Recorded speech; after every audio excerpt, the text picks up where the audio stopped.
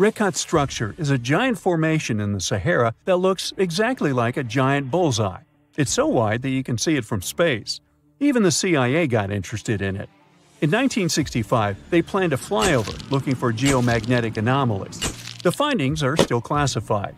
Perhaps the theories are true, and this place is truly the lost city of Atlantis. Now, Atlantis supposedly sank beneath the waves, but recent discoveries are pointing us in a different direction. This is an ancient story that goes far back in time, and Plato was the first to mention it.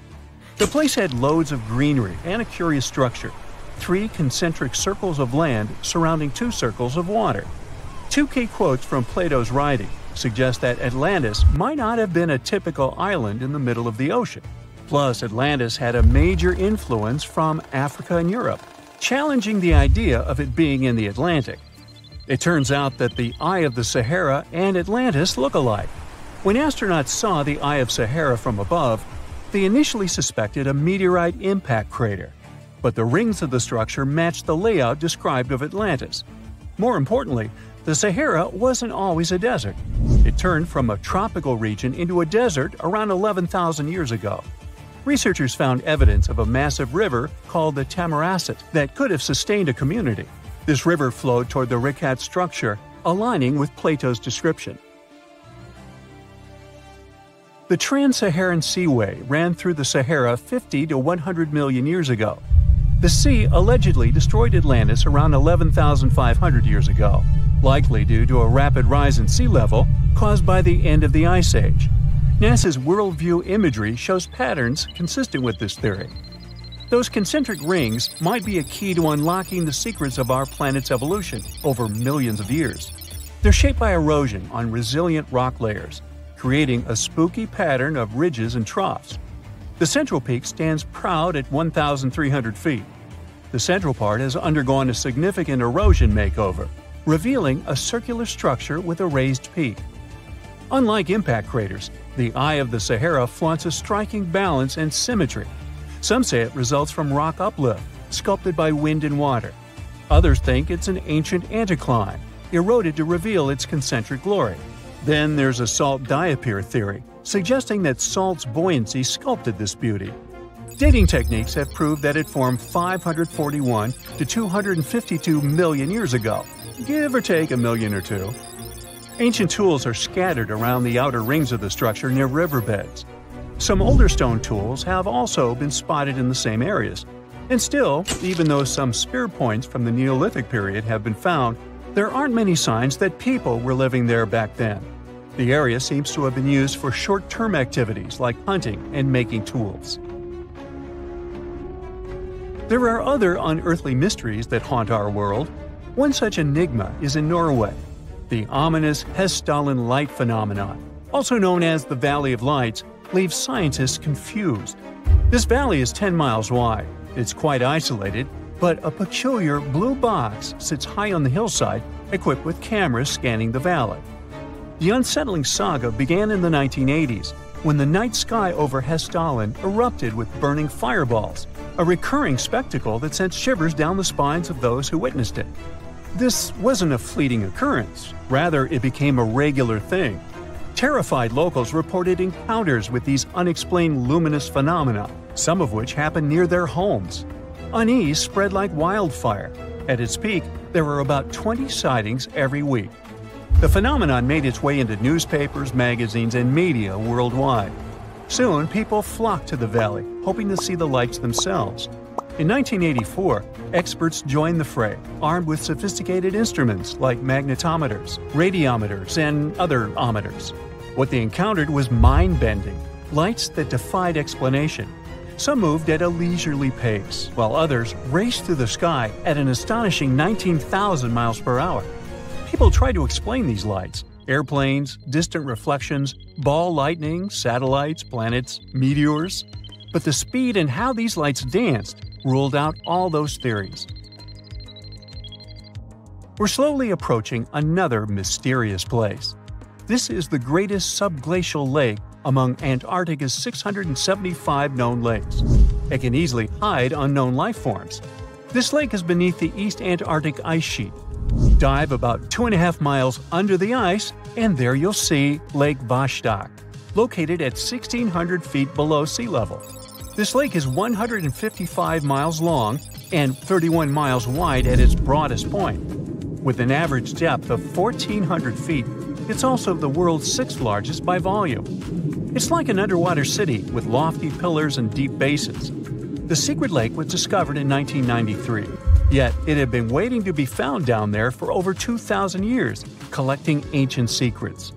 In 2012, scientists drilled through the ice, creating the longest ice core ever. They pierced the ice all the way to the lake's surface. The year 2013 brought an unexpected twist when the tranquil waters erupted during the extraction of an ice core, mixing with drilling fluids. Then they got a pristine water sample in 2015. Some believe there might be previously unknown life forms down there, since it's a fossil water reserve that's been untouched for millions of years. That could be a lot like those speculated ice-covered oceans on moons like Europa and Enceladus. It all started with a theory in the 19th century, suggesting fresh water lurking under Antarctic ice sheets. Then, in 1955, seismic soundings hinted at a subglacial lake, and by the 90s, satellite data confirmed Lake Vostok's existence. Now, Lake Vostok isn't alone. In 2005, they found an island in the middle of the lake. Then, two smaller lakes joined the party. They suspect that a secret network of subglacial rivers might link these lakes. Now, very far away from Antarctica, in Venezuela, Catatumbo lightning presents a sinister light show at the junction of the Catatumbo River and Lake Maracaibo. This unsettling lightning phenomenon happens at about 140 to 160 nights a year, going on for 10 hours a day, and can flash up to 280 times in a single hour.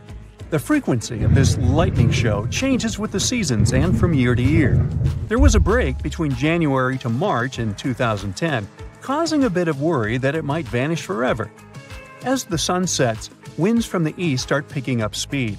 This strong wind is called a nocturnal low-level jet, like what you see in the Great Plains of North America. These winds bring moisture, mostly from the Caribbean and the lake itself. This humid air hits high mountain ridges, causing thunderstorms to form over the mountains. Thanks to the ongoing wind situation, more thunderstorms appear as the night goes on. This pattern repeats itself, and is why this area has the highest annual lightning rate globally. The next place scientists cannot explain is in China. That is the Longyu Caves. They have lofty slanted roofs and sturdy pillars. The spot remained hidden for centuries. These human-made caverns, built around 2,000 years ago, decided to reveal themselves only in the 90s. Local farmers drained some ponds and unveiled 5 massive caverns. Further digging exposed an additional 19 smaller caves. They range from 60 to 110 feet in width and 26 to 50 feet in height. Archaeologists found historical relics from the reign of Emperor Zhuan of Han, dating back to over 2,000 years ago. Now, how did these caves survive for more than 2 millennia without falling apart? No ancient records explain the way they were crafted either. The walls show chisel marks, hinting at some layer-by-layer chiseling action, but the exact construction process is still a head-scratcher. Oh, gravity, you heartless so-and-so. Well, that's what I think when I trip over a stone and fall face down. Of course, I'm not clumsy, you know. Anyway, gravity is a constant, right? Something entirely unshakable that we can always rely on in this ever-changing world. Unlike, love. Feeling romantic, sorry. But what if I told you that it's not as honest and clear as you think? There are places on our planet where gravity behaves like it's gone crazy. And that's why you clicked here. So let's take a look. Magnetic Hill in Leh, India. There's a stretch of road in India that's been attracting tourists from all over the world. It's no different looking from the surrounding landscape, and you could easily pass it by without noticing, if not for one very unusual and a bit creepy thing.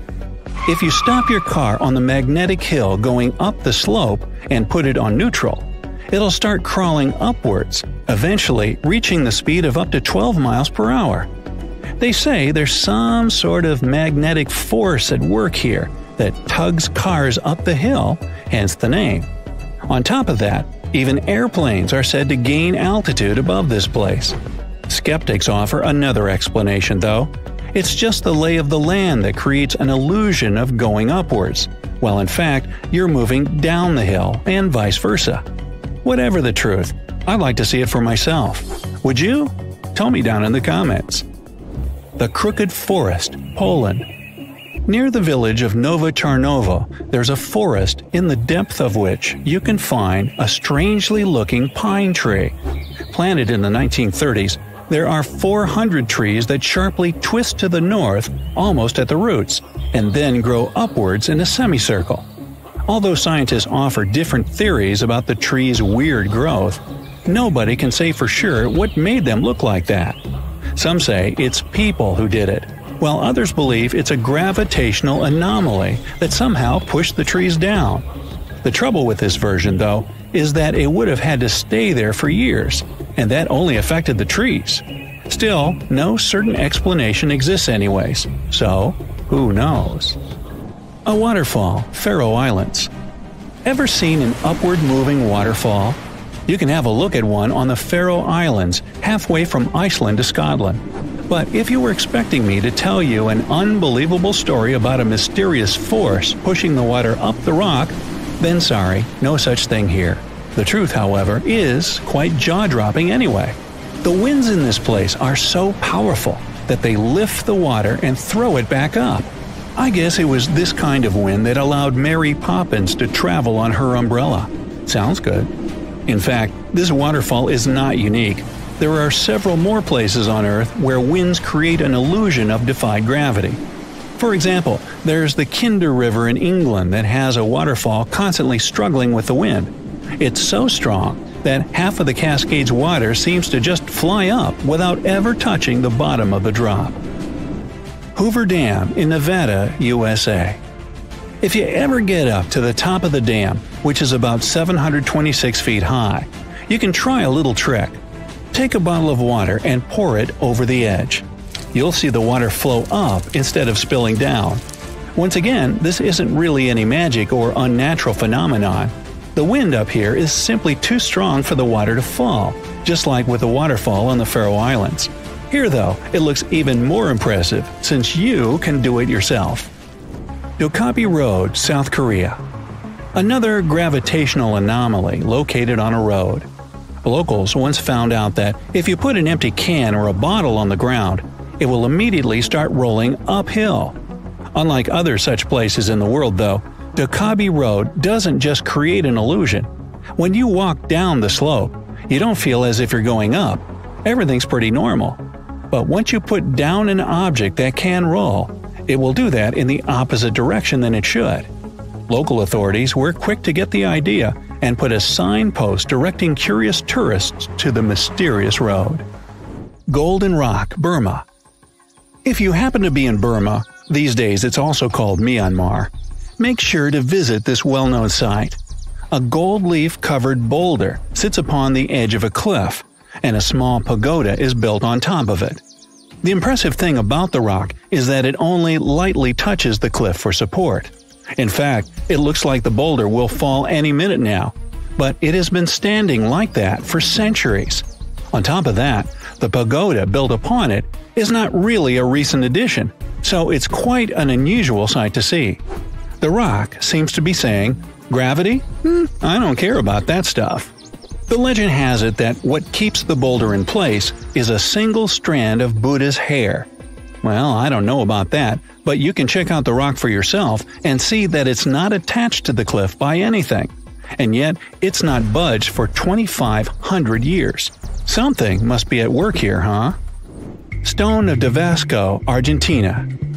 If there ever was a thing that said, "I defy gravity" out loud, it's the Stone of Davasco. The huge 300-ton boulder stands precariously on the edge of a cliff and rocks a little bit from side to side in the wind. People even checked it by putting glass bottles under one of its edges. They exploded with another movement of the rock. Unfortunately, today you can't see this wonder of nature as it was a century ago. In 1912, the boulder suddenly dropped from its perch, which it had occupied for literally hundreds of years. The people in the nearby town of Tandil were so sad about this event that 95 years later, in 2007, they decided to restore the stone. Well, not exactly put it together chip by chip. They made a plastic replica of the rock and put it on the same spot and even in the same position. So even today, coming by Tandil, you can see its famous balancing boulder. More of a symbol now, of course, because it's no longer rocking and only weighs 9 tons, but instantly recognizable nonetheless. Devil's Tower in Wyoming, USA. Remember this place from the movie Close Encounters of the Third Kind? If not, you should go watch it, but not right now. This place doesn't make you feel like you're witnessing some magic and doesn't really trick gravity right before your eyes. Sounds almost boring compared with the rest of the sites on my list, right? But the true mind-blowing feature of Devil's Tower is that scientists can't explain how it came to existence in the first place. You see, it's an 867-foot rock formation with walls so steep they're basically vertical. But that isn't even the main thing. This piece of stone just rose amid rolling plains of Wyoming with nothing like it for miles and miles around. So how is it that such a flat landscape could have suddenly given birth to something so tall? Theories abound, but nobody has the answer yet. My theory? Well, perhaps here is where the Earth has a giant Audi belly button. Well then, you come up with a better theory. Oregon Vortex, USA. The House of Mystery in Gold Hill, Oregon amazes its visitors with gravity-defying effects. You can't stand straight there, always leaning to the side and having to hold on to something for balance. Balls roll upwards. And there's also a broom that stands perfectly still wherever you put it, unlike virtually everything else in this shack. The local Native American tribes called this place the Forbidden Ground, even before the house was built there, and they avoided approaching it. The owners of the shack, though, decided to turn it into an attraction, and they succeeded. They created an atmosphere of mystery around the place and spread the news about it in newspapers and later on the internet, and voila, a perfect anomaly is made. In fact, it's no more than a curiosity, a human-made optical illusion that tricks your eyes and other senses. Hudson Bay, Canada. Okay, we've talked about some pretty ambiguous stuff, but now it's time for the real deal, the Hudson Bay anomaly. This is probably the only place in the world where gravity is indeed lower than anywhere else on the planet. Even skeptics can't smirk at it because the difference has been measured with precision equipment. So, does it mean that the gravity here is as low as, say, on the moon then? Unfortunately, or is it luckily, I'm not sure yet, the difference is minuscule. The exact value is 0.005%, or 1/200%. You won't be able to feel it even if you try your hardest, but it's still there. Scientists say this anomaly exists because of the ice sheet that covered the area about 10,000 years ago. It compressed the rocks so much that they still can't fully recover, shifting the gravitational field in Hudson Bay. Sometime in the future, though, the gravity will return to normal in this area as well. No moonwalk for me then. How would you describe the shape of the planet we live on? It's definitely round, but it's not a perfect sphere. Because of the force of Earth's rotation, it's slightly flat on the north and south pole. But there's more to it. The planet's rotation causes its sides to bulge outwards. The best term to describe our home planet is ellipsoid. Earth is nothing more than an oversized lumpy potato. These are the words of Atraji Ghosh, a solid Earth geophysicist from Bangalore. She and her team have been studying something called the Indian Ocean Gravity Hole. Sounds like the scenario for a science fiction movie, but it's very much real. We think of gravity as something consistent. If you drop a pen from your hand in Los Angeles and in Perth, they're going to fall to the floor at the same time. Well, this is not completely true. Gravity is connected with the mass of a celestial body.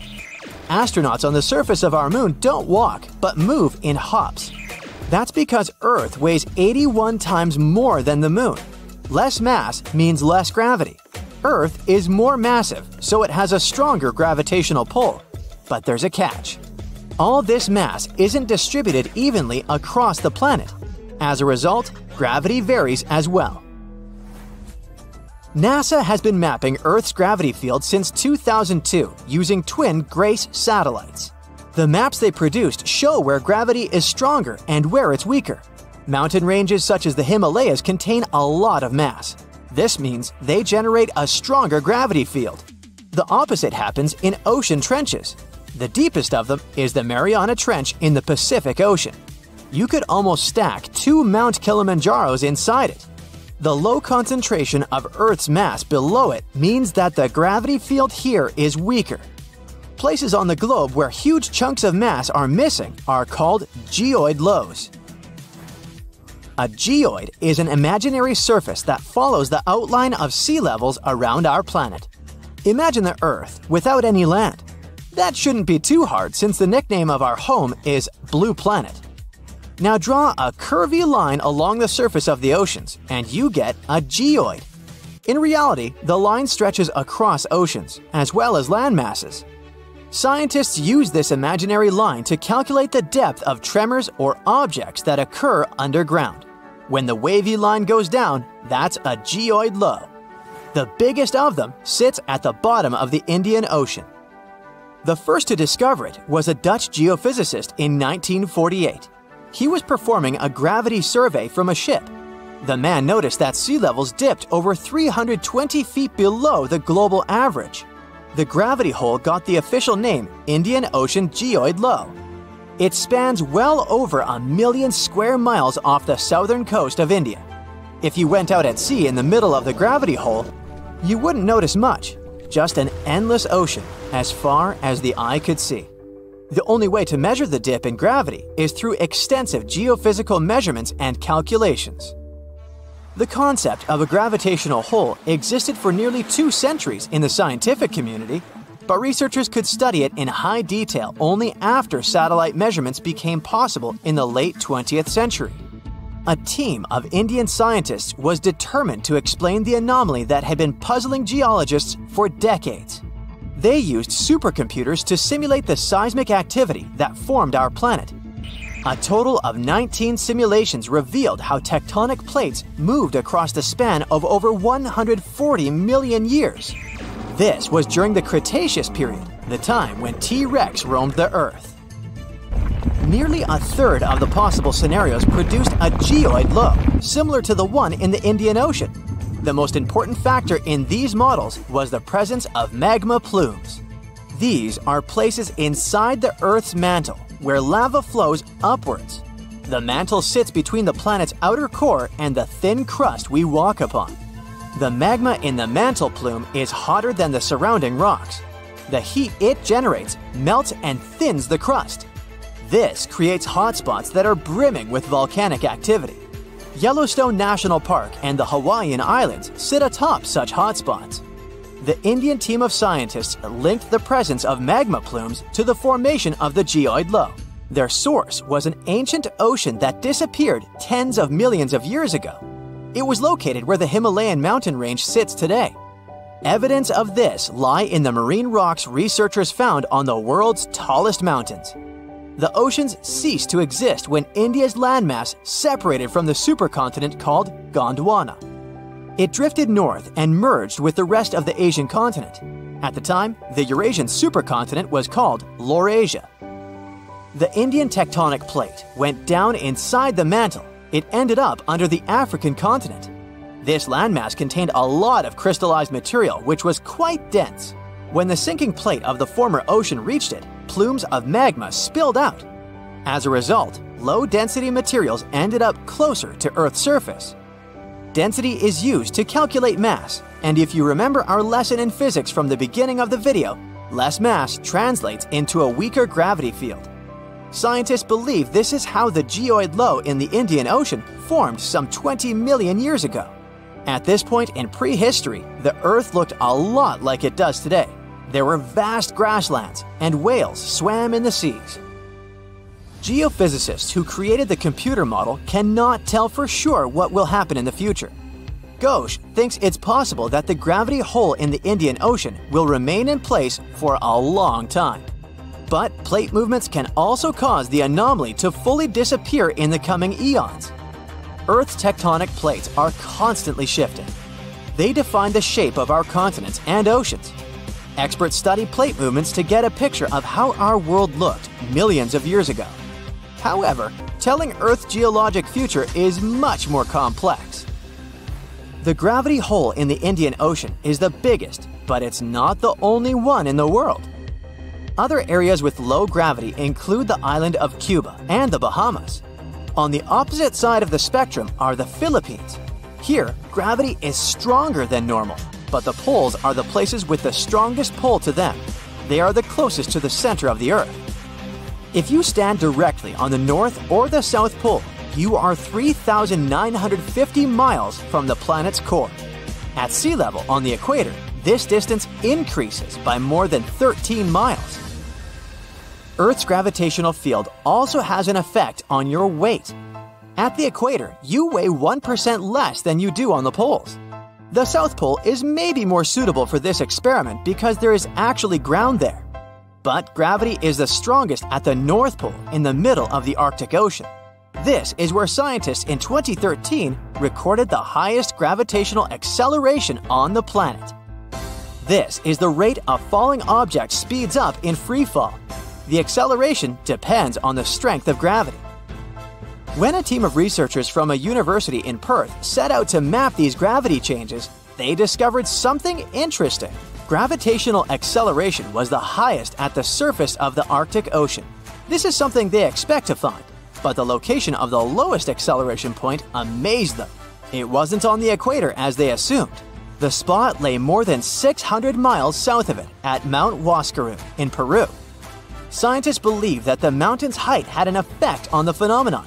This peak in the Andes is the highest point in the South American country. Hypothetically speaking, if a human falls from a height of 330 feet here, they will reach the ground 16 milliseconds later than if they performed the same stunt in the Arctic.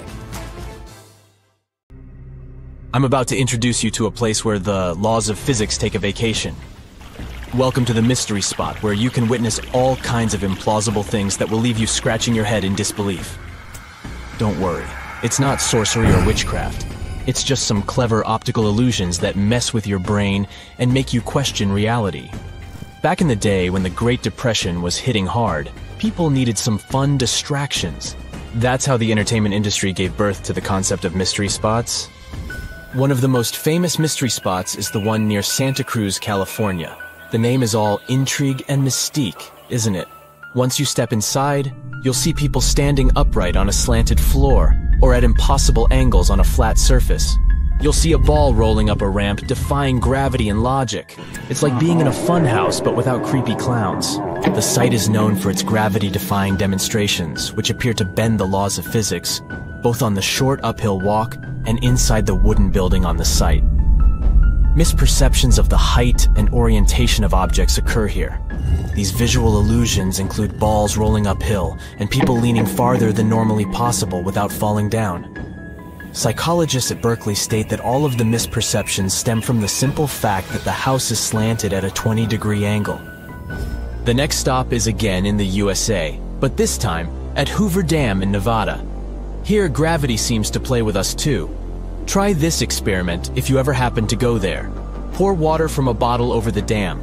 You will witness that instead of going down, the water will start flowing upward.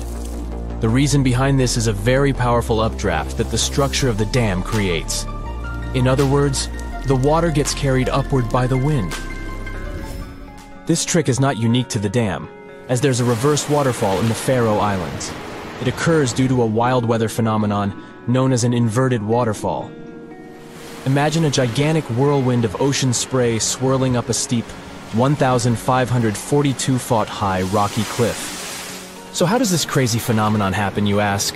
Well, it's all thanks to a spiral column of air that rotates near high and steep cliffs, creating a mini tornado effect. And when the wind hits the edge of the cliff, it gets even stronger and picks up coastal water, which then splashes up the cliff and creates a massive water and wind funnel. Apparently these inverted waterfalls can happen in other places too, like on the cliffs of Moher in Ireland, the mountains of Iceland, and even in the Waipuhia Falls of Hawaii. Talk about Mother Nature showing off her skills. Magnetic Hill in Ladakh, India? The ultimate mind-bending road trip destination?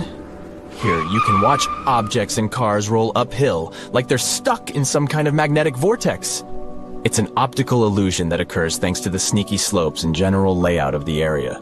The road might look like it's going uphill, but it's actually a downhill road in disguise, playing tricks on your brain like a mischievous magician. You might also see your car moving by itself in the neutral gear. No, your car isn't haunted. It's just basic physics at work. Even when the engine is off, the wheels can still turn, thanks to momentum and the subtle slope of the road. Mount Aragats has a similar story to the Magnetic Hill of India. This one, too, is like a magnet for thrill seekers and car enthusiasts. It's located on the border between Turkey and Armenia. It has a reputation for making cars defy gravity.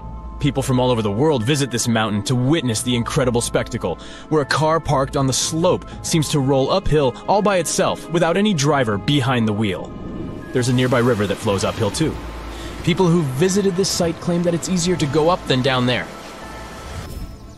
Number 6 on the list is the Golden Boulder from Myanmar. The rock looks like it's about to tumble down the hill at any moment. But it's not going anywhere. It's been sitting there for over 2,500 years. The rock is the centerpiece of a stunning pagoda that sits on top of it, towering 49 feet above the ground. According to legend, the rock is held in place by none other than a strand of Buddha's hair.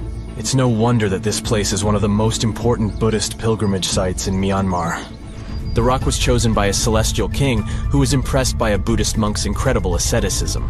So, he used his supernatural powers to carefully place the rock in its current spot, where it looked like the monk's head. If that's not enough, it's said that only a woman can move the boulder. That's why women aren't allowed to touch it. So, if you're up for an adventure, head over to this magnificent rock and pagoda and witness this gravity-defying feat for yourself. Back to the U.S. Oregon Vortex is located on Sardine Creek, Oregon. It's a tourist attraction that's been around since 1930. The owners of the attraction claim that it's some paranormal activity, but it's pretty obvious some clever optical illusions are involved. Legend has it that even before the attraction was built, Native Americans in the area warned that this land was forbidden, and horses refused to go there. But then, some gold miners built an assay office there in 1904, and the building ended up sliding to a wonky angle. Now picture this. You're in a cozy spot, away from city light pollution, staring up at billions of stars putting on a sparkling show above you. But if you're lucky enough to be in Marfa, Texas, you'll get a little something extra. Mysterious orbs decide to join in on the fun, shining bright like a diamond, and they've been doing it for over 100 years. But what are these glowing orbs called Marfa lights? Well, everyone has their own theories. Some people think they're just car lights from the nearby highway, but that's no fun. Others believe that these orbs are actually sentient beings trying to convey some sort of important message to us, mere mortals.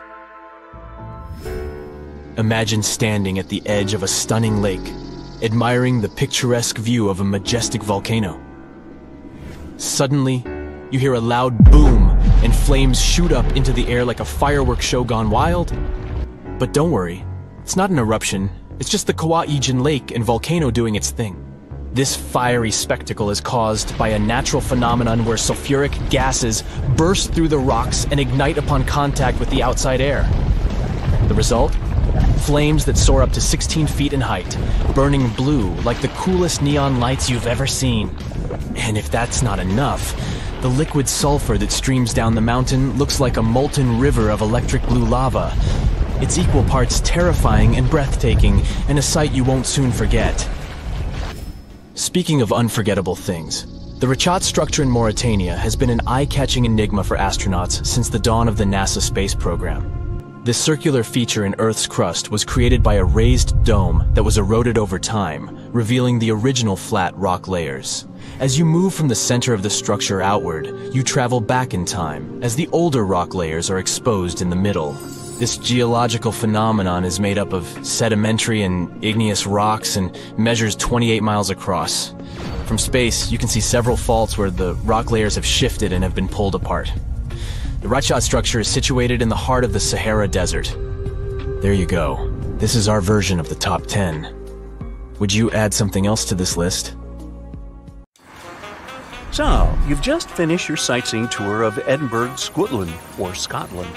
It lasted just under an hour, and you're hungry for more. You ask your guide if there's anything else to see, and they start talking about a mysterious underground city. You ask how long it takes to get there, and you're shocked by the guide's answer. You're standing on it. It's right under your feet. South Bridge? But you were just there and didn't notice a giant arrow pointing down. So this is where the mystery starts. The story begins in the mid-1700s. The Scottish capital wasn't as big as it is today. Only 60,000 people lived around Edinburgh Castle. All of them were packed inside medieval walls, and they say today's cities are overpopulated. Get a load of the living conditions back then. The buildings were tall, so there was little natural light. Some houses had 14 stories. Cows walked the narrow winding streets, and livestock. Things were so bad that the famous English writer Daniel Defoe noted, "I believe that in no city in the world so many people have so little room." Yep, that's the guy who wrote Robinson Crusoe. Well, something just had to be done. The solution was to build 2 long bridges to the north and to the south of the city. The names they gave the bridges were more descriptive than colorful. The bridge to the north was completed first. In 1785, construction on the second bridge got underway. It was going to connect the main pedestrian street in the north with the university buildings in the south of Edinburgh. But don't think of this construction as a modern bridge over a river. It was more of a viaduct, a type of bridge that connects 2 hills across a valley. The word viaduct comes from Latin, as Romans were pioneers in building these structures. Their capital was built on 7 hills. And just to be copycats, Edinburgh also straddled 7 major hills. Only 2 are visible today because the city has been built up. Now, back in the 18th century, the construction of the South Bridge was a remarkable feat of engineering. It took the builders only 3 years to complete it. 19 stone arches spanned a chasm that was 31 feet at its deepest point, and the length over 1,000 feet. Impressive, even for today's standards. But what does a 2.5 centuries old viaduct have to do with an underground city? Well, it is the city. You see, they designed Southbridge to be hollow on the inside. As you walk along this street today, there is actually a huge human-made cave beneath your feet. The popular name for this set of chambers is the Edinburgh Vaults. But what was the purpose of this space? And is there something or someone there now? Well, let's take it one step at a time.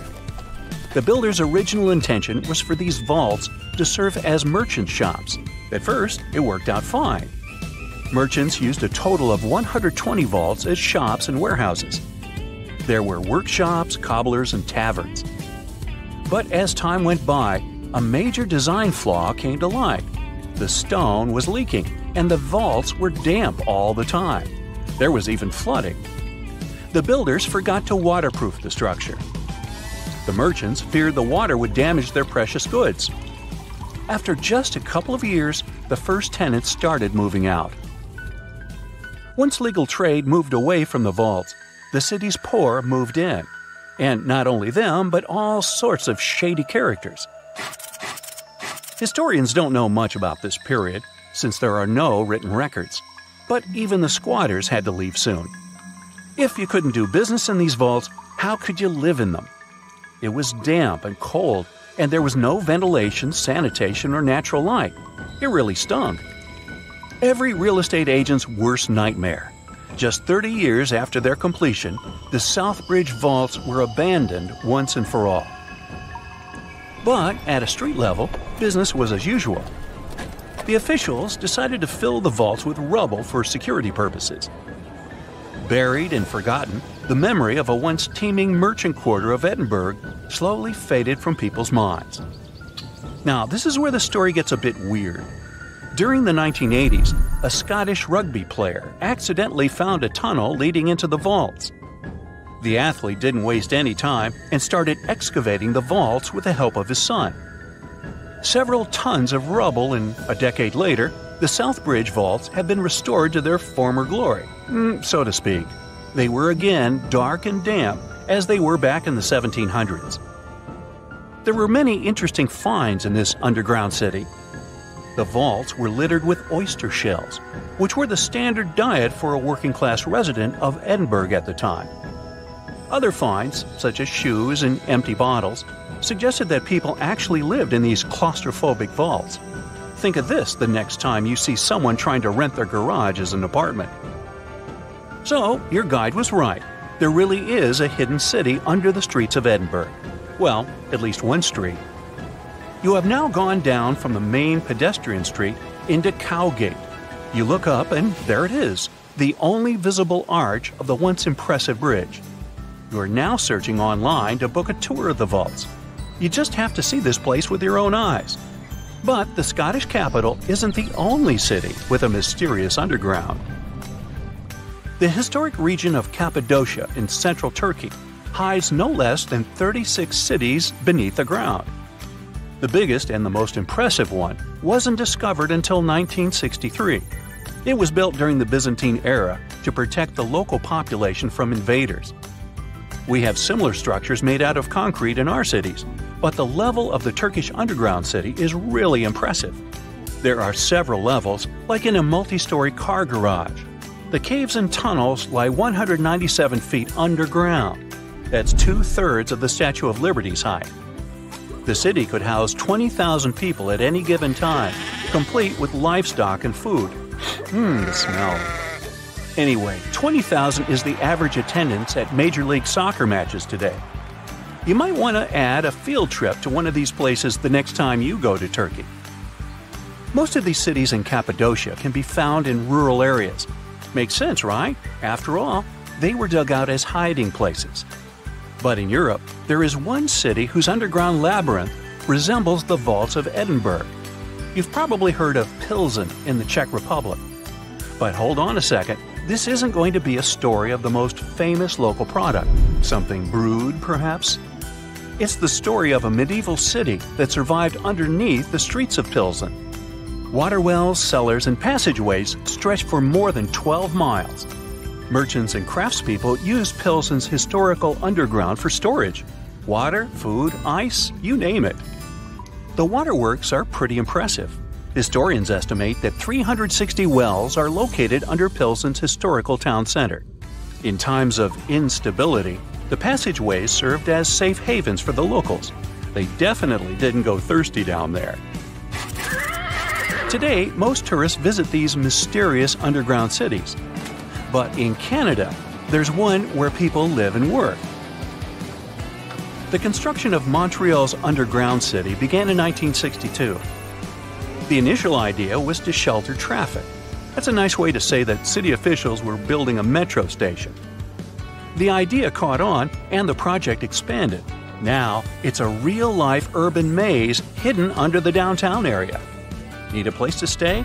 There are hotels down there. Want to grab a bite? Step into one of the underground restaurants. Multiple shops, a library, cinemas, the list is long. There are even residential complexes. But how can people live under the ground? Simple. Although the city itself lies beneath the earth, the access points are at ground level. You can enter the 20-mile-long tunnel network at more than 120 places. Oh, that's another place down under. Oops, sorry, Australia. Your geography teacher must have told you there are 7 continents in the world. In 2017, scientists made an announcement that changed this universal truth: the discovery of Zealandia. They called for a change in world maps and provided us with some proof, of course. First off, let's take a look at the ocean floor near New Zealand. The continental shelves of this mysterious continent are chilling at a depth of around 3,280 feet below sea level.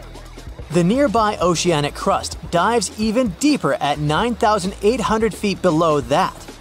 All of that is giving us those continent vibes, with varying altitudes from deep below the ocean to the majestic Mount Cook, standing tall at 12,217 feet above sea level. Brave geologists have gone deep down to collect rocks from the ocean floor.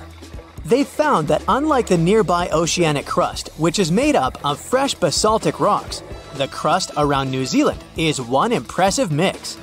We're talking granite, limestone, sandstone, and some ancient rock types that are incredibly ancient. All this screams continental crust. Finally, scientists have discovered a narrow strip of oceanic crust that separates Australia from the hidden land of Zealandia. It means these two are separate continents.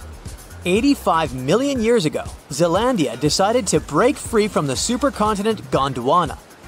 Millions of years later, the Earth's tectonic plates, those puzzle pieces that make up our planet's crust, started throwing a wild party. The mighty Pacific Plate, the heavyweight champion of tectonic plates, decided to take a dive beneath Zealandia's continental crust. This process is called subduction.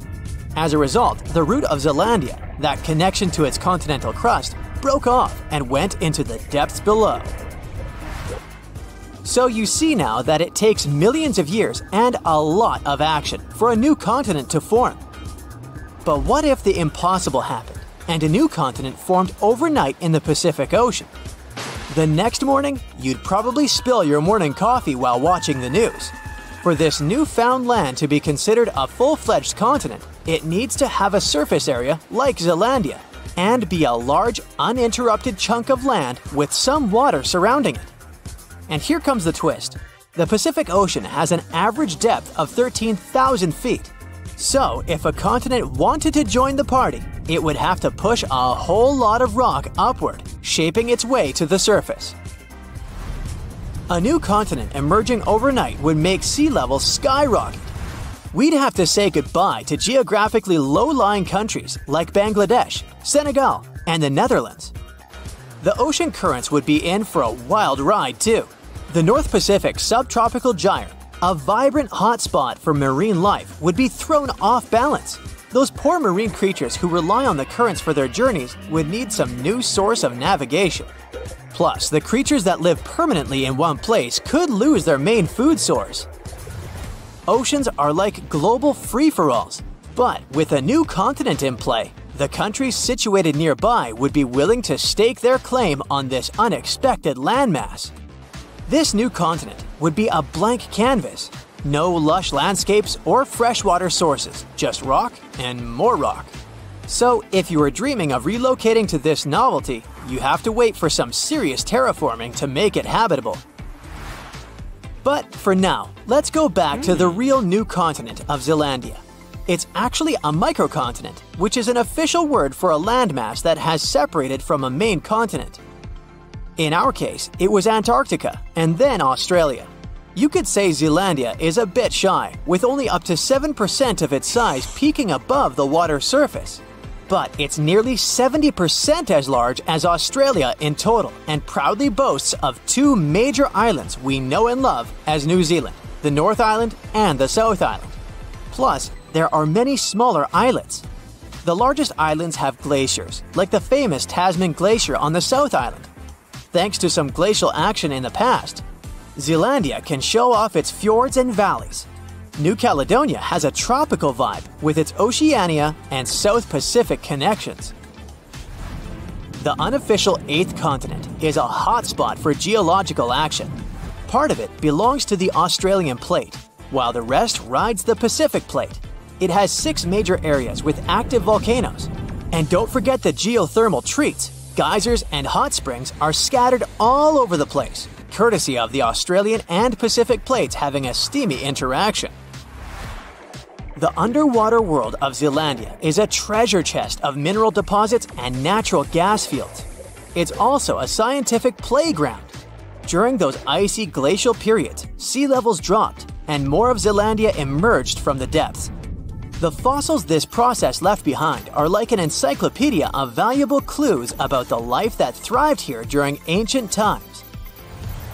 The search for Zealandia lasted for 375 years. It all started in 1642, when Dutch seafarer and explorer Abel Tasman set on a mission from Jakarta, Indonesia. Back in the day, Europeans were sure that there had to be a massive land down under to balance out their own continent up north. They even had a fancy name for it, Terra Australis. Tasman was determined to become the first to find it. He went west, then south, then east, all the way to the South Island of New Zealand. But here's where things took a turn for the worst. The local Maori people, who had been living there for centuries, didn't exactly roll out the red carpet. They rammed one of Tasman's small boats, and sadly, 4 of the Europeans met their ends. What happened next remains a mystery. But a few weeks later, Tasman sailed back home without ever stepping foot on this mysterious land he believed to be the Great Southern Continent. He never came back. The explorer didn't even realize that he was actually right all along about the existence of a missing continent. And you already know it only became official in 2017. Another lost and found continent isn't hiding in the ocean, but under Europe. It's called the Greater Adria, and it collided with Europe and started to sink under it around 140 million years ago. Today, it lies beneath Italy, Greece, and the Baltics. Its size and even shape match that of Greenland, the world's largest island. Greater Adria is no longer visible, but it left some clues. Parts of it were embedded in the Alps. Other chunks were incorporated into present-day Italy and Croatia on the other side of the Adriatic Sea. Limestone rocks from the former continent started to change once they were under the European landmass. Tremendous heat and pressure spread over tens of millions of years changed their structure. Out goes the limestone, in comes the marble. All the Greek and Roman temples you admired on your summer vacation were constructed using this marble. It was sort of a going-away gift from a long-lost continent. You don't notice this, but our planet never stops moving, and it happens deep beneath our feet. 120 million years ago, Australia and Antarctica were a single piece of land. They went their separate ways, but Antarctica didn't leave empty-handed. Today, there is an oceanic plateau in the Indian Ocean. Long ago, it was connected to another lost continent, the Kerguelen microcontinent. Scientists believe that it made a land bridge between India and Antarctica. To find out what it was like, we can look at a tiny archipelago in the southern Indian Ocean. These islands are all that is left of the ancient landmass. They have a cold climate and feature glaciers because they're so close to Antarctica. But in the past, the climate must have been temperate with plenty of rainfall. The animals and plants would have been similar to those that we find in tropical regions today. The lost continent landscape was probably much like that of New Zealand. Our planet keeps changing, and at some point, all the continents will reconnect with each other, forming one supercontinent again. And maybe then, future humans will wonder, what if our continent broke into pieces tomorrow? So, you might have heard that Yellowstone National Park is sitting on top of a giant supervolcano. That's the reason why the area can boast powerful geysers and hot springs. But it also means that underneath Yellowstone, there is an enormous magma chamber. In 2015, researchers from the University of Utah found out that this chamber was much bigger than everyone had previously thought. They even found one more reservoir with magma under the top one. Apparently, the more spacious the chambers are, the more magma they contain. Together, the two reservoirs store a glob of magma that could easily fill the Grand Canyon not once, but 11 times. But you know the most worrying thing about the magma chambers? They tend to push against the ground above them. As a result, the land in Yellowstone rises about 1 to 2 inches a year. On top of that, Yellowstone has the status of an active volcano, and its volcanic explosivity index, yes, there is one, is 8 out of 8. Such a high number means that if this volcano erupted, it would be an apocalyptic event. To put it into perspective, the eruption of Pinatubo in the Philippines in 1991, which is considered the most powerful in living memory, was given a mere 6 on the volcanic explosivity index. Ha, loser. Now, let's figure out if there's anything to worry about. In March 2023, the University of Utah seismograph stations recorded 354 earthquakes in the entire region of Yellowstone National Park. Sounds like a lot. But keep in mind that the most impressive event of the month was a mini earthquake of magnitude 3.7. It was part of a swarm of 106 earthquakes that began on March 29th and continued until the end of the month. Yep, earthquakes apparently also come in swarms, so be aware. Experts say that Yellowstone's seismic activity is, well, kind of more active than usual, but it's really nothing serious. A geophysicist working at Yellowstone Volcano Observatory called Michael Pollan claims that the volcano won't erupt anytime soon. For this to happen, there must be enough magma ready to erupt beneath the surface. Whew. There should also be enough pressure to cause this magma to rise. But neither of these conditions exist today. According to the expert, Yellowstone is stable now. At the same time, Pollan and his team are keeping track of all kinds of underground activity, looking for warning signs of possible eruptions. Some of them can be the frequency of earthquakes and ground deformation. Thousands of mini earthquakes, coupled with extreme changes in the surface of the ground in that area, can be alarming. The team also monitors the temperature of the park's thermal features. That's another noteworthy sign of a potential disaster. Park-wide changes in geyser activity, as well as gas and thermal emissions. So, despite the media claims that Yellowstone is due to erupt soon because the last eruption happened 70,000 years ago, that's not how volcanoes work. Experts say that it's one of the most popular misconceptions about volcanoes. They don't follow timelines. If a supereruption did happen, though, the most worrying thing for us would not be the lava flows, and not an earthquake that would most likely accompany the natural disaster. No, the worst consequence of such a supereruption would be ash and ashfall. Let's have a look at what it was like when the Yellowstone volcano erupted many years ago. There have been at least 3 supereruptions in the history of the volcano. The most powerful of them was 2,500 times more devastating than the terrifying eruption of Mount St. Helens in Washington state in 1980. As for the most recent supereruption, it was dubbed the Lava Creek eruption. It formed the Yellowstone caldera after spewing out an insane amount of dust, volcanic ash, and rock into the air. Recently, scientists have also learned about 2 other previously unknown supereruptions that happened around 9 and 8.7 million years ago. The younger of the 2 is now considered to be the largest recorded event of the whole Snake River Yellowstone volcanic province. Anyway, let's have a look at what was going on all those millions of years ago. Because I wasn't around then, so we're all assuming this stuff based on evidence. The first signs of the disaster appeared long before the catastrophe broke out. For thousands of years, the heat had been welling up from within the planet's insides. It had been melting rock beneath the planet's crust and leaving behind huge chambers. They were filled with a pressurized mixture of semi-solid rock, magma, water vapor, and different gases, including carbon dioxide. All this scorching underground soup was expanding since more and more magma arrived with time. The land over the volcanic system was rising upward almost unnoticeably. A year before the supereruption, Yellowstone gave a warning, a burp maybe, but that long ago there was no one who could interpret these signals. Plus, those alarming processes were mostly going on underground. For example, decompression releases gas bubbles. While bursting, such bubbles can often power particular kinds of eruptions. Months before the eruption, small-scale earthquakes became more frequent and more intense. The ground in many spots all over the supervolcano got hotter than it used to be. Surface lakes and groundwater also became warmer. If people had been around at that time, they would have noticed unusual steam fogging in that area.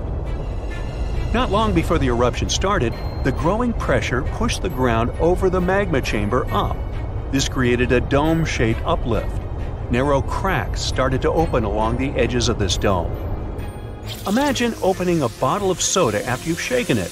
Something like that was happening near the volcano. Think Mentos and Diet Coke. The pressure was released through the fractures when gases were bursting out from under the surface. So right before the disaster, the ground around the Yellowstone volcano lifted. Geothermal pools and geysers heated up to boiling temperatures and got more acidic than usual. The magma started to rise toward the surface. At one point, the rock roof of the magma chamber couldn't resist anymore, and the eruption kicked off. Small but constant tremors began to move the ground days before the catastrophe. But the real shaking didn't start until several minutes before the eruption. With a deafening roar, a massive column of lava and ash hurled up into the air. Within several minutes, a pyroclastic flow rushed across the area at a hurricane-force speed. Such a flow is a liquid mixture of half-solid lava pieces, volcanic ash, and hot, expanding gases.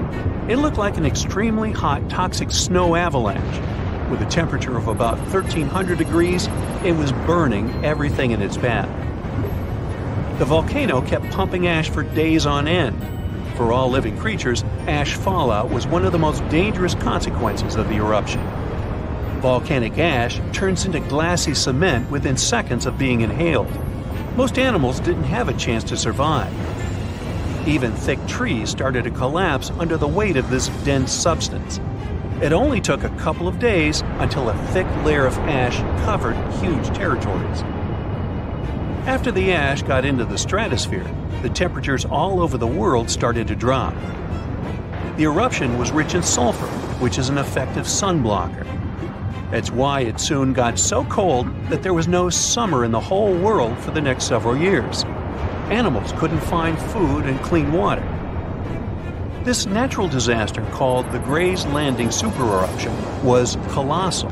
That's how researchers described it in their recent studies. It affected a huge territory. The streams of lava enameled an area as large as New Jersey in scorching hot volcanic glass. It instantly sterilized the land surface, wiping out all the plant life that had been thriving there before. Now, if such an eruption were to happen these days, it would cover Colorado, Utah, and Wyoming with almost 3 feet of toxic volcanic ash. Many regions would be plunged into darkness. Even the coast, where most Americans live, would experience problems with the spread of the ash cloud. It would destroy crops and contaminate pastures, ruin power lines and electrical transformers. Well, so I'm sure you'll agree with me, it's a good thing that such a disaster isn't expected to occur anytime soon. Hey, we got enough other stuff on our plate. The ground shakes beneath you. The pictures rattle on the walls. You hear a rumble off in the distance. Then, boom, a deafening explosion. The shockwave blasts through the windows and sets off car alarms. You duck under the dining table for cover, but then you remember you live not far from a supervolcano in the middle of a tropical jungle. So, staying in one place isn't a good idea. The shaking finally halts. You take this chance to peek outside and see a giant cloud of smoke covering the sky. It's lunchtime, but you wouldn't know it. The sun is completely veiled and darkness falls. The power's out in the whole city. In this darkness, you see red molten lava shooting from the sky and spilling on the rim. You run outside along with dozens of your neighbors. Your priority right now, find safe shelter and fast. You think about taking the car, but with everyone running on the road, that's a no-go. So you run on foot where the crowd is going. Supervolcanoes are in a league of their own when it comes to natural disasters. Surprisingly, it's not all about size or height. A volcano is dubbed super if it erupts more than 240 cubic miles of magma. That's more than enough to overfill Lake Erie. It must also have a history of erupting and a magnitude of 8 on the Volcanic Explosivity Index. The largest active volcano on Earth is Hawaii's Mauna Loa. It's so big, it would cover the entire state of Rhode Island plus some. And next time you see a commercial plane flying high in the sky, remember that 30,000-some-foot altitude is about as tall as Mauna Loa is from base to summit. It's technically taller than Everest when you measure it like that, yet it's not considered a supervolcano. So you're running along the dark road not knowing and barely seeing where to go. Then, all of a sudden, a massive flaming boulder smashes through the bridge in front of you. You and everyone else are now stranded on the side of the volcano, as it's getting more chaotic each second. Most of the crowd disperses, finding their own ways to safety. You remember there's a way to the other side not many people know about, but you'll have to cross a raging river through the dense jungle. You calm what's left of the crowd, and everyone follows you to your secret getaway. You finally get out of the city limits and head into the jungle. With the sky already dark, the tall trees and thick leaves make it almost pitch black. Everyone gets out their phone flashlights to navigate through the dark path. You all need to stick together and make sure nobody gets lost. Suddenly, fiery rocks strike the trees not far from you. Everyone jolts and tries to rush ahead, but nowhere is safe when it's raining scalding fire all around. You and your group have to pick up the pace or else. Imagine a typical avalanche or mudslide, very dangerous situations on their own. Now, imagine an avalanche of lava rocks and lava sliding down a mountain instead of mud. That's what's making its way towards you right now. More and more people catch up with your group and bring news that the entire neighborhood is submerged in lava. It's traveling quicker than you thought. You can never really predict how fast a lava flow will be until you see it. It all depends on how thick it is and how steep the mountain slope. Lava can move slowly at about 20 feet a minute, a fraction of the average person's walking speed. Or it can flow as fast as 30 miles per hour, which even the fastest person on Earth can't outrun. But the lava isn't even the most dangerous problem. If you didn't have protection, the gases spewing from the eruption would fill your lungs, and those spread faster and further than the lava flow. Your eyes and throat would be itchy. You'd get a headache, dizziness, increased heart rate, difficulty breathing. The worst would be passing out from the lack of oxygen. Luckily, everyone managed to grab their gas masks before leaving their homes. You're now entering the treacherous terrain of the jungle and the danger zone. Everyone's phone batteries are giving out one by one, so your vision is even more limited. The terrain is tougher and you can't hear any sounds from the river. At this point, you're not even sure if you're going the right way. But your instincts tell you the deeper you go, the safer you'll be. The path is muddy, and the vines are hindering everyone's movements. That's when you hear something big running through the jungle. It's coming up on you fast. You can't see a thing until it's right up on you. A bear! And there goes a rhino. Wild cats, domestic cats, dogs, different creatures of all sizes and species. They all come running through the jungle right past you. You and your fellow humans aren't the only ones fleeing from the eruption. The rumbling is still going on. Before you know it, a shower of fire rocks strikes right behind you and ignites parts of the jungle. There's no going back. Everyone picks up and runs for it. You hear thunder in the distance. A flash of lightning lights up the dark sky. You think, finally, some rain to wash away this fiery nightmare. But that's not a regular storm brewing. These giant smoke clouds can mimic a thunderstorm under similar conditions. Your luck finally pays off. You hear the river straight ahead. You reach the bank and have to hop on some stones to get to the other side. You almost slip when someone from the group catches you just in time. Whew, that was too close.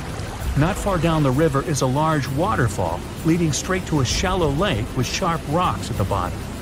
The ash from the lava falls like snow, covering most of the trees and landing on the river.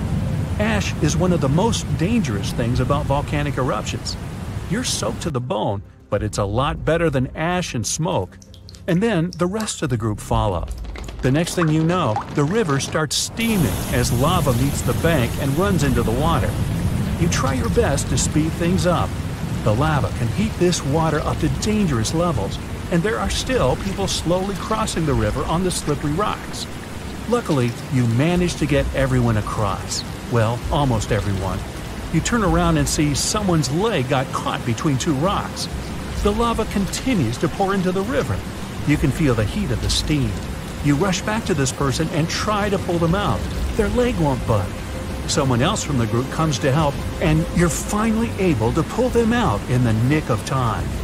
You and everyone else, now exhausted from your trek, keep going as far as possible. That's when you see the main road that connects you to the broken bridge. There are others on the road that got out safely, and even some cars filling up with survivors and heading fast out of the area. The volcano is still spewing lava, and the entire city is flooded with it. What was once your town now looks like a giant burning lake. Planes and helicopters can't fly because of the smoke and ash, so don't count on an air rescue. You're still at risk even though you're on safer ground, so it's still too early to celebrate. Everyone continues to move away from the city. The further, the better. The ground continues to shake, but this time it's even more intense than before. Supervolcanoes are powerful enough to cause many earthquakes. But it's a good thing you're out in the open, far from the buildings and debris in the city. Now, back to reality. Rest assured that a volcanic eruption of this intensity won't happen for a very long time, as in millions of years. Besides, thanks to warning systems and humanity's preparation for such an event, it's extremely rare for even a regular volcano to do as much damage as it could. So, don't scratch Yellowstone off your travel list just yet. Back in 2018, the biggest active underwater eruption ever happened, at least the one that we could officially record. Scientists followed earthquakes that struck the area in the western Indian Ocean off Madagascar. Between 2018 and 2021, over 11,000 earthquakes struck a small island called Mayan between Madagascar and Mozambique. The strongest one had a magnitude of 5.9. Until then, this area had been pretty peaceful. There had only been 2 earthquakes recorded over 50 years. Along with regular earthquakes, there were also some unusual seismic hums, like earthquakes at pretty low frequencies, forming deep underground.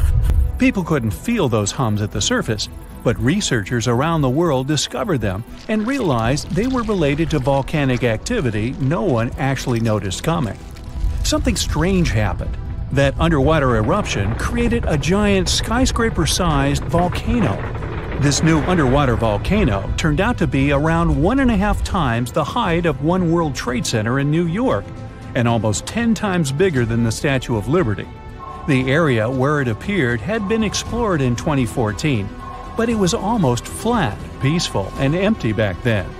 Now, there is an actual volcano nearly 8,500 feet below sea level. The volcano gets its magma from a super profound reservoir located nearly 34 miles underground. It's the deepest reservoir of volcanic magma that we know about. The Earth has layers, and the middle one is kinda chunky. It's very much like peanut caramel filling many chocolates have.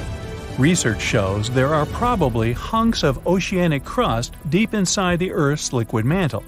They're stuck there, creating large lumps in something that was supposed to be a smooth layer. Our planet has a rigid outer layer. It includes a hot upper mantle and cracked crust. The hot mantle moves and churns all the time, making the crust at the surface move too. This way, the oceanic crust dives into the depths and makes huge magma plumes go up toward the planet's surface. Scientists even found an ancient piece of the Pacific Ocean hundreds of miles underneath China. Those are the old remains of the Pacific seabed from long ago, and they were pulled downward below Earth's surface into the mantle transition zone. This rocky slab that used to be at the bottom of the ocean is made of the crust and some solid parts of the upper mantle. Most of the volcanic activity on our planet happens where we don't even see it, under the surface of the ocean. About 70% of all volcanic activity happens in the oceans, and mostly in the area of the South Pacific, with over 1,100 volcanoes squeezed into that area. Coastal cliffs, mountain changes, soils, and sediments that line valleys. These are only a small portion of the rocks on our planet. Oceans hide so much more deep down below the Earth's surface. In between the Earth's surface and its core is the mantle. It's a warm, thick layer of rock that moves and flows constantly. Some hundreds of miles below, there's a place where diamonds grow. As they form, they go through high temperatures and pressure, after which they eventually freeze. That way, when they arrive at the surface, scientists can explore their structure, find out how they formed, and understand better what's going on in the depths of our planet. Thanks to diamonds, They realized the mantle was very wet, and it possibly contained much more water than all the oceans on Earth. Our planet is eating up its own oceans. As its tectonic plates move, dive, and go beneath one another, they drag huge amounts of water into the Earth's interior. The water beneath the surface of our planet can help with developing magma and lubricate faults, which actually makes earthquakes more likely to happen. Water is actually stored in the minerals. It gets incorporated into the planet's crust when new oceanic plates form. They go through the process of bending and cracking as they grind under other plates, and huge amounts of water then go deep into the crust and mantle. Scientists research an area that's 18 miles under the surface. They realize these zones pull 3 billion teragrams, which is more than 2 billion pounds. Any ocean is like a whole new world. There are incredible sceneries below the surface, magnificent waterfalls, lakes, and rivers. There are thick layers of salt beneath the seafloor, and rivers and lakes form because seawater goes through those layers and dissolves them, creating something that resembles pools. The dissolved salt makes the surrounding water denser. That water then settles there, which eventually forms underwater lakes or rivers. But there are also mountain chains, trenches, canyons. There's a canyon in the Bering Sea with more than 8,500 feet of vertical relief. This makes the Grand Canyon look way smaller than it is, since the underwater canyon is nearly 2,500 feet deeper. Deep parts of the ocean are really cold. The temperature of the water can be about 40 degrees, but at the bottom, water can get boiling hot. There are hydrothermal vents in the seafloor. Those are the hot springs located at the edges of tectonic plates. The water they release can reach a temperature of up to 750 degrees Fahrenheit, but the pressure at such depths is very intense. So intense, no human being can handle it. Still, it's the pressure that keeps the water from boiling. Ocean depth is on average 2.3 miles.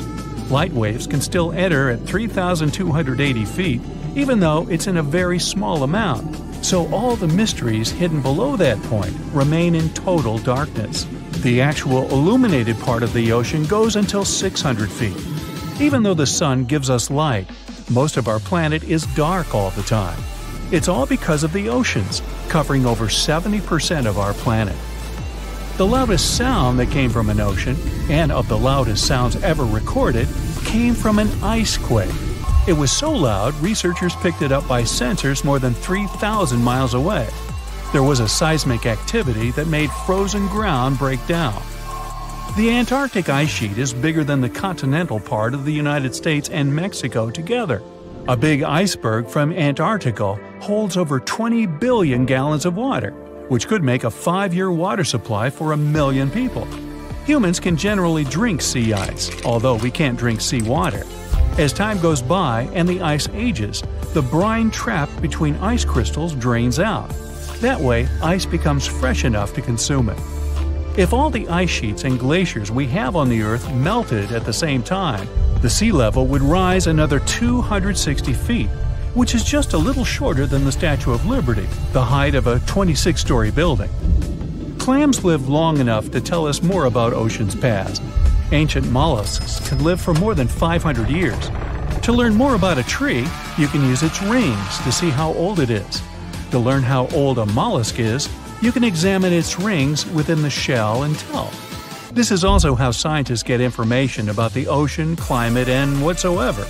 Clams can help take a look at what happened about 1,000 years ago. The Earth doesn't have 4 but 5 oceans now. The new one, called the Southern Ocean, was officially recognized only a few months ago. It borders the Atlantic, Pacific, and Indian Oceans, so scientists couldn't agree if it's really a new ocean or just part of the colder regions of these 3. We don't only divide oceans on maps. Each has different conditions for unique marine species. For example, the Southern Ocean has leopard seals, orcas, minke whales, emperor penguins, and other animals that live in cold, icy seas. It's also home to krill, small creatures that look like shrimp and are food for many bigger animals that live there. Life on our planet started about 3.5 billion years ago. I wasn't around then. It's still a mystery how and when exactly, but some theories say life could have first emerged in the depths of the ocean. A few years ago, scientists found microscopic tubes and filaments within rocks formed about 4 billion years ago. These rocks are fragments of ancient oceanic crust. Also, these tiny tubes and filaments are similar to microbes that can still be found on hydrothermal vents in deep parts of the ocean. The idea is these living cells found conditions to stay alive in tiny rocky pores inside the chimneys of those vents, and started the amazing adventure of the evolution of life on our planet.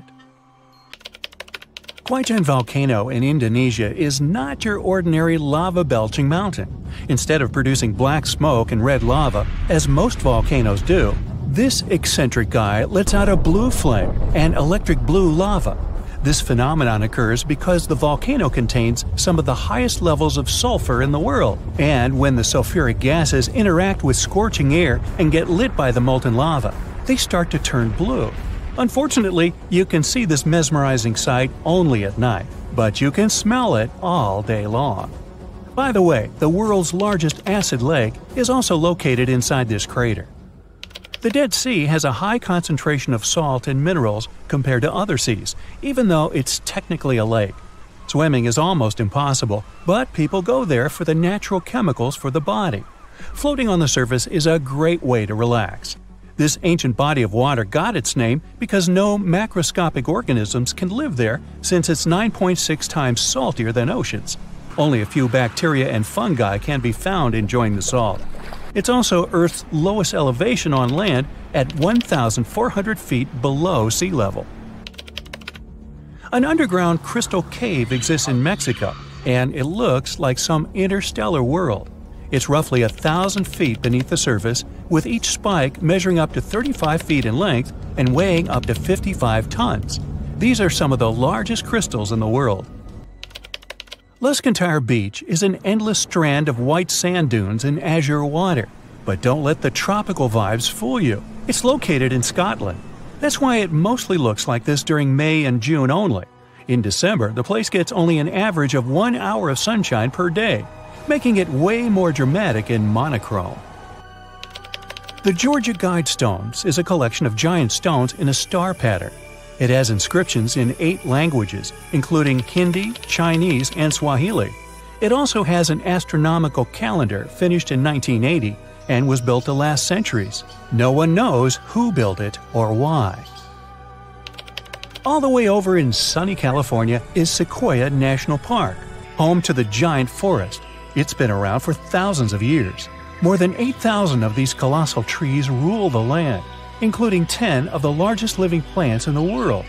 The General Sherman sequoia is estimated to be up to 2,700 years old and is recognized as the world's largest known living tree by volume.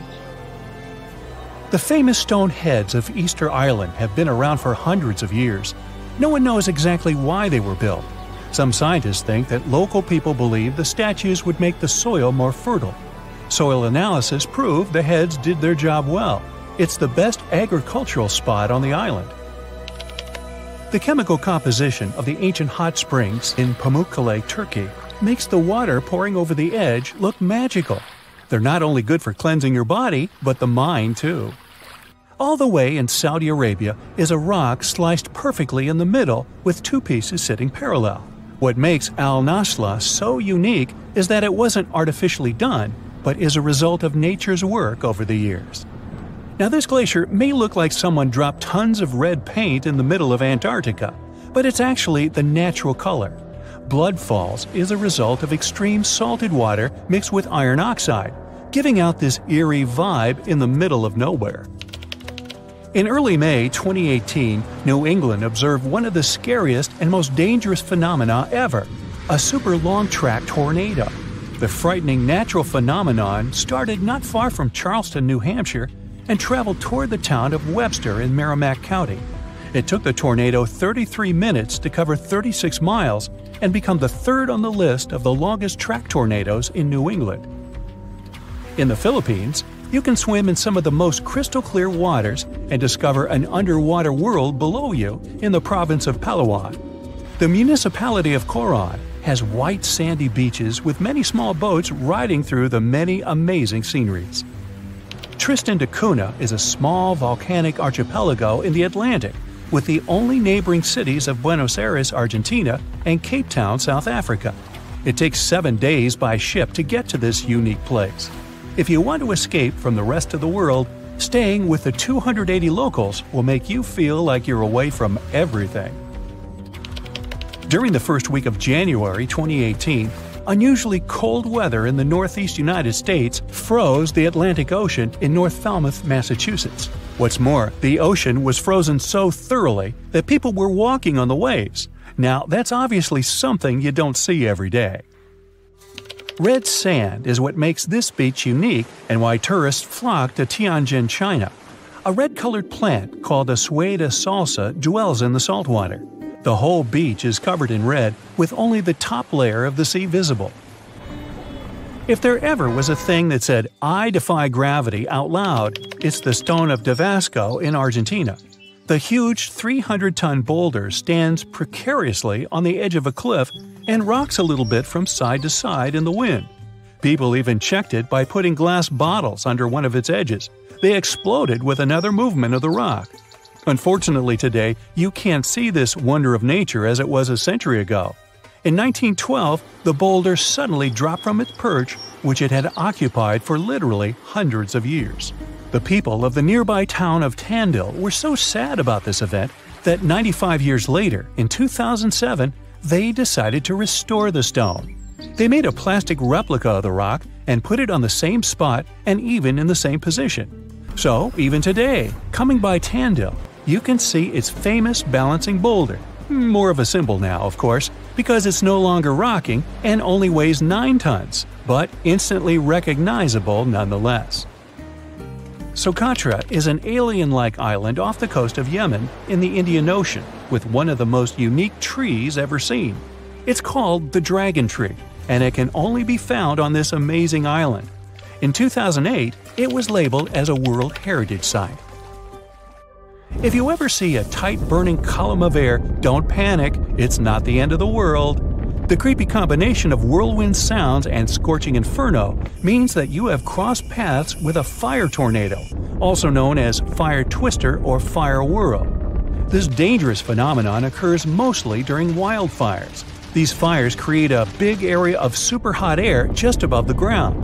When this scorching air gets mixed with the cooler air higher up, it results in a whirlwind that churns up burning debris and flames. The most powerful firenadoes can stretch hundreds of feet into the air. The House of Mystery in Gold Hill, Oregon amazes its visitors with gravity-defying effects. You can't stand straight there, always leaning to the side and having to hold on to something for balance. Balls roll upwards. There's also a broom that stands perfectly still wherever you put it, unlike virtually everything else in the shack. The local Native American tribes called this place the Forbidden Ground, even before the house was built there, and they avoid approaching it. The owners of the shack, though, decided to turn it into an attraction, and they succeeded. They created an atmosphere of mystery around the place, and spread the news about it in newspapers and later on the internet, and voila! A perfect anomaly is made. In fact, it's no more than a curiosity. A human-made optical illusion that tricks your eyes and other senses. Now, if you travel to the Philippines, Indonesia, or Papua New Guinea, you'll have a chance to see some of the most unusual and cheerful trees in the world. The trunk of the rainbow eucalyptus looks as if it had been painted orange, green, red, purple, yellow, brown, blue, hey, you name it. Some trees are so bright that they seem artificial. The rainbow eucalyptus regularly sheds strips of bark, which reveals a bright green layer underneath.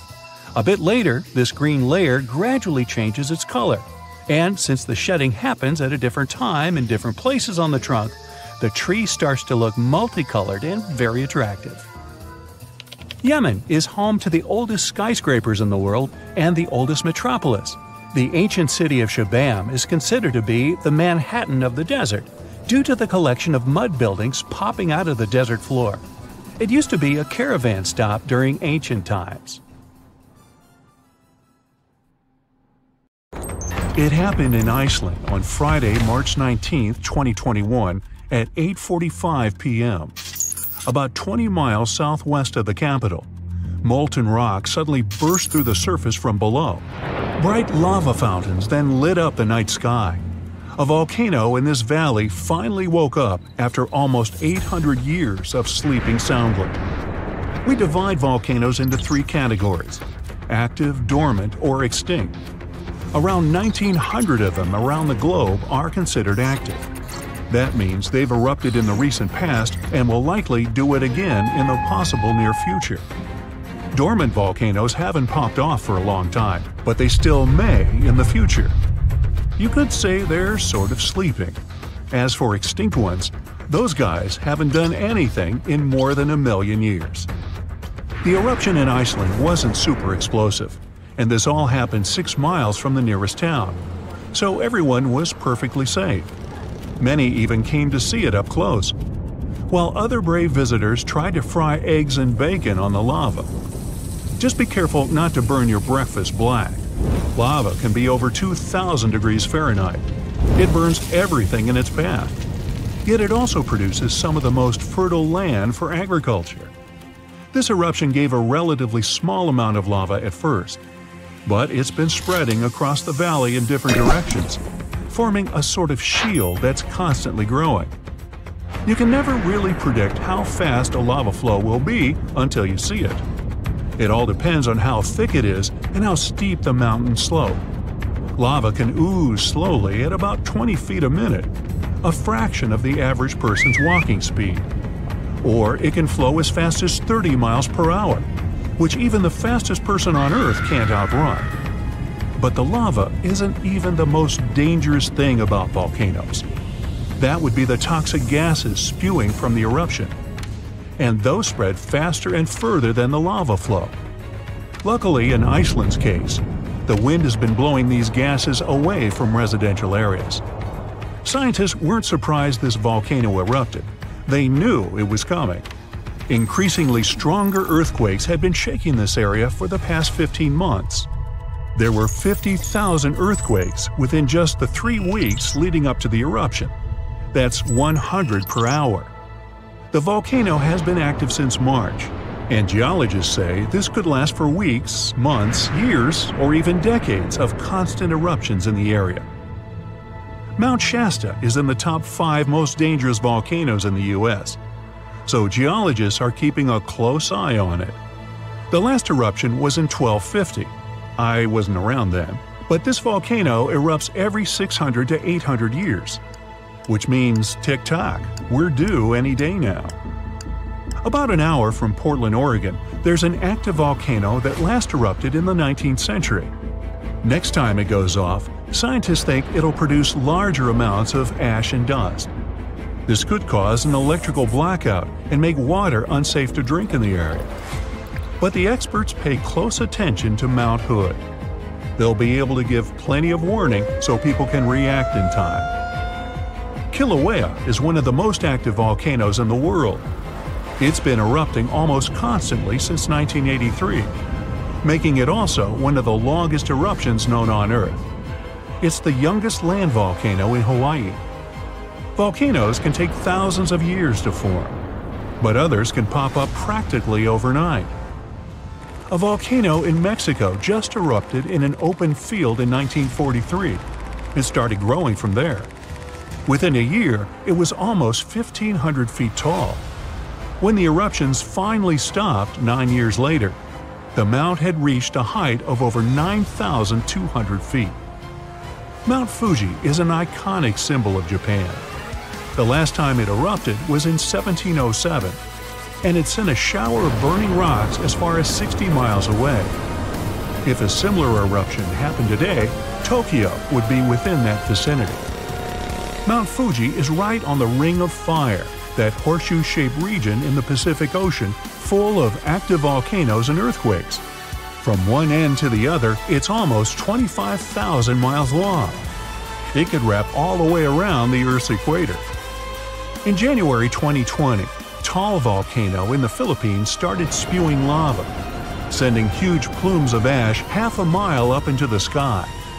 The eruption even triggered a rare phenomenon, a dirty thunderstorm. That's when the smoke cloud above a volcano produces its own lightning. The chance of volcanic tsunamis was also high. Those are usually caused by tectonic movements that occur because of volcanic activity. Taal has erupted more than 30 times in the last 450 years. This volcano in Ecuador last erupted in 2016. Scientists think it might be showing some early warning.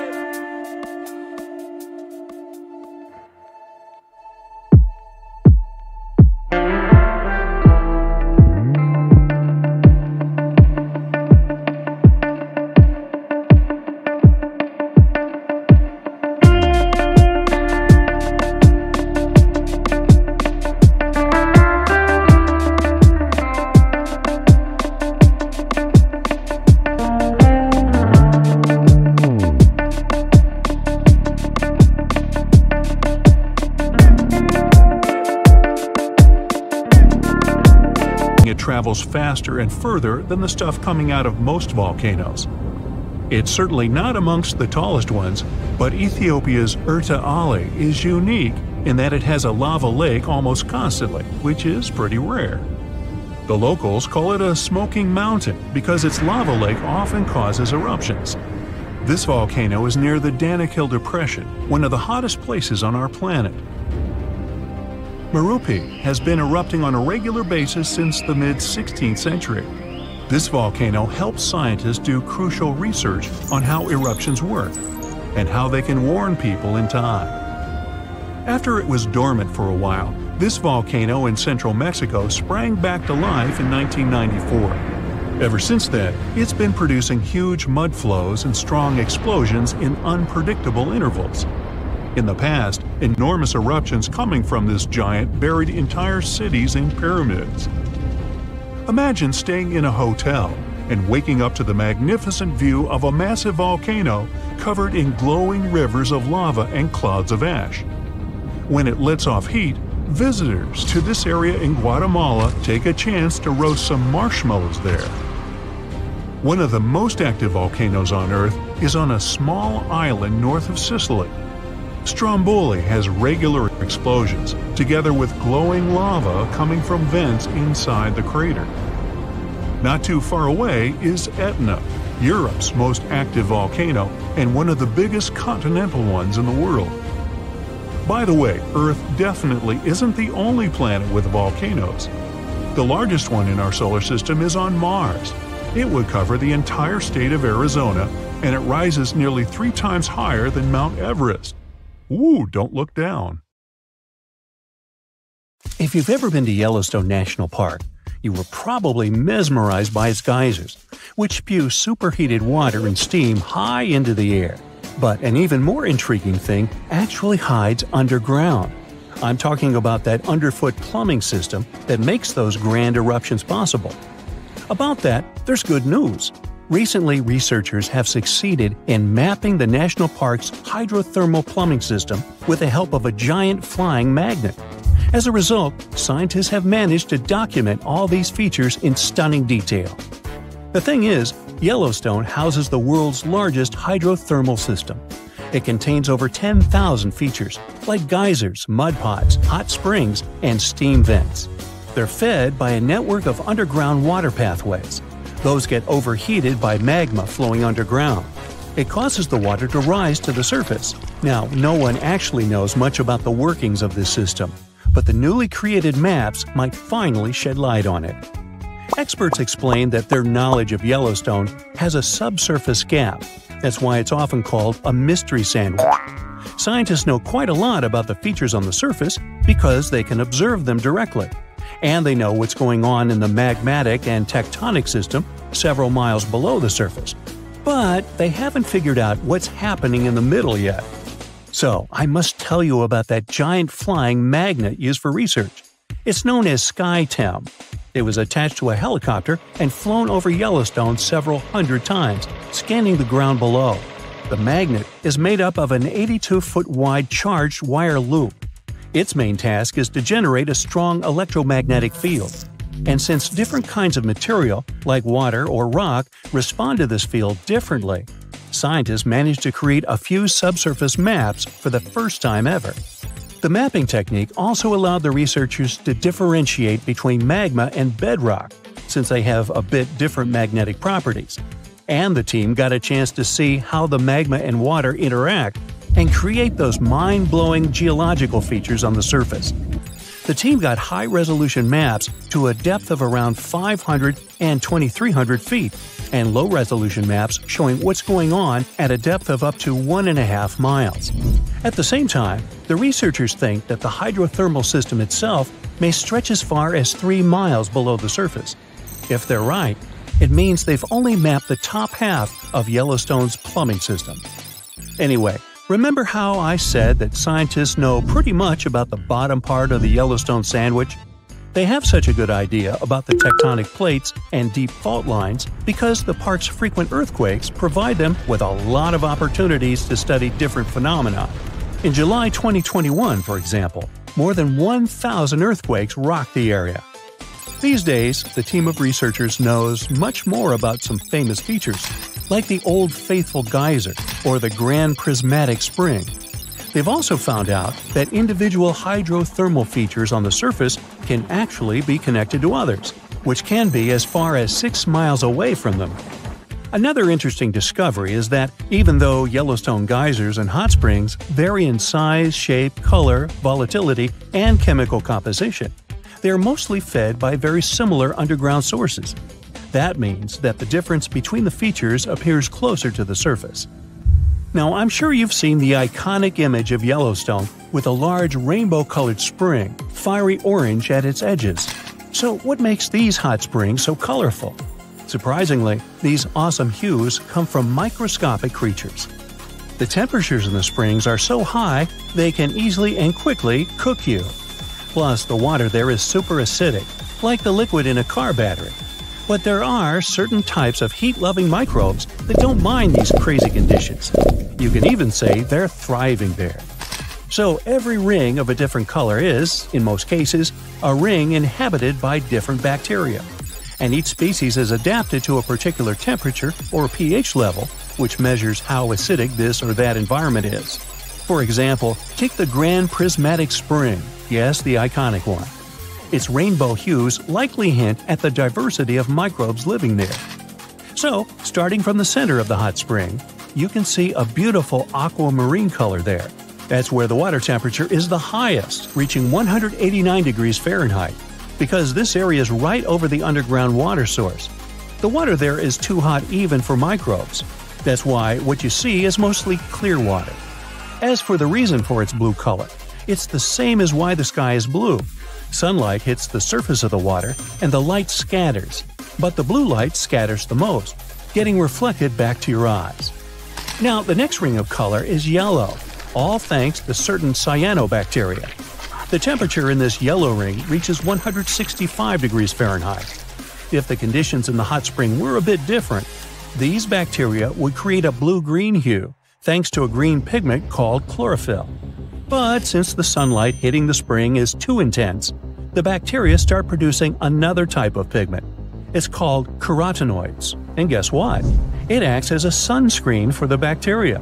And since this pigment is orange, the normally green bacteria get a yellowish hue. And finally, we've got that bright orange color closer to the edges of the prismatic spring. It's a bit cooler there, around 149 degrees Fahrenheit. In this part of the spring, you can find several types of bacteria. They all produce substances that give the spring this bright orange color. And finally, right at the edges of the spring, the temperature is cooler, around 131 degrees, and a greater variety of microbes can survive there. All of them combined give the edges of the spring that red-brown hue. But scientists believe that people and their activity may have influenced the colors of Yellowstone's hydrothermal features. For example, in the past, the temperatures in the Morning Glory pool used to be much higher than they are today. That's why its color was a deep blue. But trash has started to accumulate in the pool, and some of it clogged the vent. This caused the temperatures to drop, which led to microbial growth. As a result, that pretty blue color turned into orange-yellow. As for Yellowstone's geysers, the most famous one is called Old Faithful. It got this name at the end of the 19th century because of how regular its eruptions were. This geyser is more active than the others, erupting about 20 times a day. Each of these magnificent events lasts from 1 to 5 minutes, and the fountain of steaming water can reach a height of 180 feet. Now, while talking about Yellowstone National Park, we can't but mention Yellowstone supervolcano, right? Supervolcanoes appear when huge volumes of magma are trying to escape from deep underground. Eventually, they burst through Earth's surface. Sometimes all this magma gets stuck, unable to break through the planet's crust. And then, massive pools of pressurized magma gather at a depth of several miles. The pressure keeps growing because more and more magma is trying to get to the surface. At one point, a super eruption goes off. You don't necessarily want to be around for that. Over the past 50 years, the Yellowstone caldera has risen almost 3 feet. It shouldn't alarm you, though. Experts are sure it's a natural behavior for Yellowstone. Periods of dome-shaped uplift are followed by the caldera lowering. Scientists think the supervolcano doesn't present any danger at the moment. For an eruption to happen, the magma inside has to be at least 50% molten. With Yellowstone, this number is just 5 to 15%. Even better, a recent study made the researchers believe the hotspot might be in a state of decline right now, even despite all the breathing and dome-raising activity. There have been at least 3 other super eruptions in the history of Yellowstone volcano. They happened 2.1 million, 1.3 million, and 640,000 years ago, long before video. The most recent super eruption was dubbed the Lava Creek eruption. It formed the Yellowstone caldera after spilling out 240 cubic miles of rock, dust, and volcanic ash. No thanks, I'll pass. So imagine being one of the first people sent to explore Mars. As you're approaching the red planet, something strange and creepy draws your attention. There, yes, right there. Doesn't it look like a mammoth bear's head? What or who could possibly create a bear's snout in the middle of a crater? Unfortunately, or should I say luckily, there's nothing mysterious about the bear's head. It's just a facial pareidolia. That's a tendency to see facial features in everyday things. But speaking about the finding on Mars, should we rename the phenomenon into bearidolia? You could see that coming, couldn't you? Alright, check it out. You see a V-shaped hill that looks like a nose. Then there are 2 craters that look like eyes. And then there's a circular fracture pattern, the head, that surrounds the nose and the eyes. Experts think that the face could be created when a deposit was settling over a buried impact crater, and the nose might be a mud or volcanic vent with solidified lava or mud flows around it. Anyway, the crater does look like a bear's face, I'll give you that. But thanks to HiRISE, the Mars Reconnaissance Orbiter's high-resolution imaging science experiment camera, another of NASA's amazing acronyms, we've seen many other crazy craters on the red planet, like smiley faces, a bird, or an elephant. First, let's have a look at the famous face of Mars. These images were first taken by the Viking orbiter in 1976. At that time, the resolution was obviously quite poor, plus the lighting was slanted, which produced the result that shocked people in the 1970s, a face carved of rock staring back at Earth. Did it mean there was another civilization on Mars that had created this monument? Nah. Look at the photo of the same spot taken by the current Mars Reconnaissance Orbiter. The resolution is much better, and the face has miraculously turned into an ordinary hill. Or look at this teeny Bigfoot, whose image was captured in 2008. I say teeny because this creature is just a few inches tall, and when the photo was taken, Bigfoot was only several yards away from the camera. And here, one curious soul zoomed in on a small rock and spotted something that resembled a gorilla. That's how some people started to believe there were apes on Mars. Yeah, really. Let me show you some more examples of imaginary creatures and faces on the red planet. Most of them come from a series of images taken by the Themis camera. Currently, it's on board the Mars Odyssey spacecraft, which only needs 2 hours to orbit the red planet, carrying some important scientific instruments. Let me introduce my Happy Martian to you. This 2-mile-wide crater was photographed in 2008. The next crater chain looks like a wasp with its wispy wings of impact debris. The whole feature was probably created by a meteorite that fell at a very low angle and broke into pieces right before the impact. Now, do you see a woolly mammoth or an elephant here? Lava flows in one region on Mars left this image on its reddish soil. The region itself, called Elysium Planitia, is famous for the planet's youngest lava flows. For example, the one that looks like a mammoth most likely formed in the past 100 million years. Just yesterday. Now let's talk about love, or rather its symbol, the heart. Do you like these two hearts on the surface of the red planet? This one is actually a mesa top outlined by frost, and this heart shape is an impact crater. The hit tore away dark surface material and exposed lighter soil underneath. Then some of the material probably flew downslope, creating the heart. And this dust-covered hummingbird, can you see its long beak and head? Scientists aren't sure how this shape was formed, but they think erosion and wind played a part in its creation. These dark sand dune deposits look like a howling wolf. And here, can you see a series of interlocking gears? This image looks like the letter T, right? The right angle fracture was created by the tectonic stretching of the Martian crust. Do you think we might find other letters of the alphabet on Mars too? Why not? And now, how about another bizarre thing astronomers noticed on the surface of Mars? Is that a door to someone's house? It was NASA's Curiosity rover that sent this image to Earth. It became viral because this formation over here, see, looks like a door. Unfortunately, scientists, due to their rational minds, were quick to disappoint us. They claimed that it was just a natural part of the Martian landscape. There were several clues that made them think it wasn't a real door. For example, the opening is tiny, a mere 3 feet high. They're sure that what looks like a door is actually an opening in a rock created by natural forces, like winds and erosion. If you look at the rock closely, you may notice strata. Those are layers of silt that stand out because they're harder than the surrounding material. These strata dip here on the left and a bit higher on the right. They likely appeared around 4 billion years ago in a river or a wind-blown dune. Since the strata became visible, powerful Martian winds have eroded them even more. And look at this. See those cracks? That's how rocks weather on the red planet. This small cave probably formed when several fractures crossed the strata. A pretty large boulder might have fallen out under its own weight, and this created the door-shaped opening. This theory is quite plausible, because even though the gravity on Mars isn't as strong as on Earth, it's still strong enough to do it. Besides, see that rock to the right of the opening? It has a suspiciously smooth vertical edge. It must be the culprit. It probably fell out not so long ago. But it's not only the red planet that can boast of having unusual formations. Let's take this comet, for example. This image was taken by the European spacecraft Rosetta in 2014. Can you see a face on its right-hand side? Or the moon. Here's its famous rabbit. It sits upside down with its ears pointing downward. Some people see a man on the moon. It can either be his face or the entire body.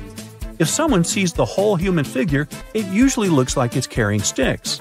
Sometimes it's a toad. To spot it, look at the top left-hand side of our moon. The toad is facing upward, see? Now look at this spinning neutron star.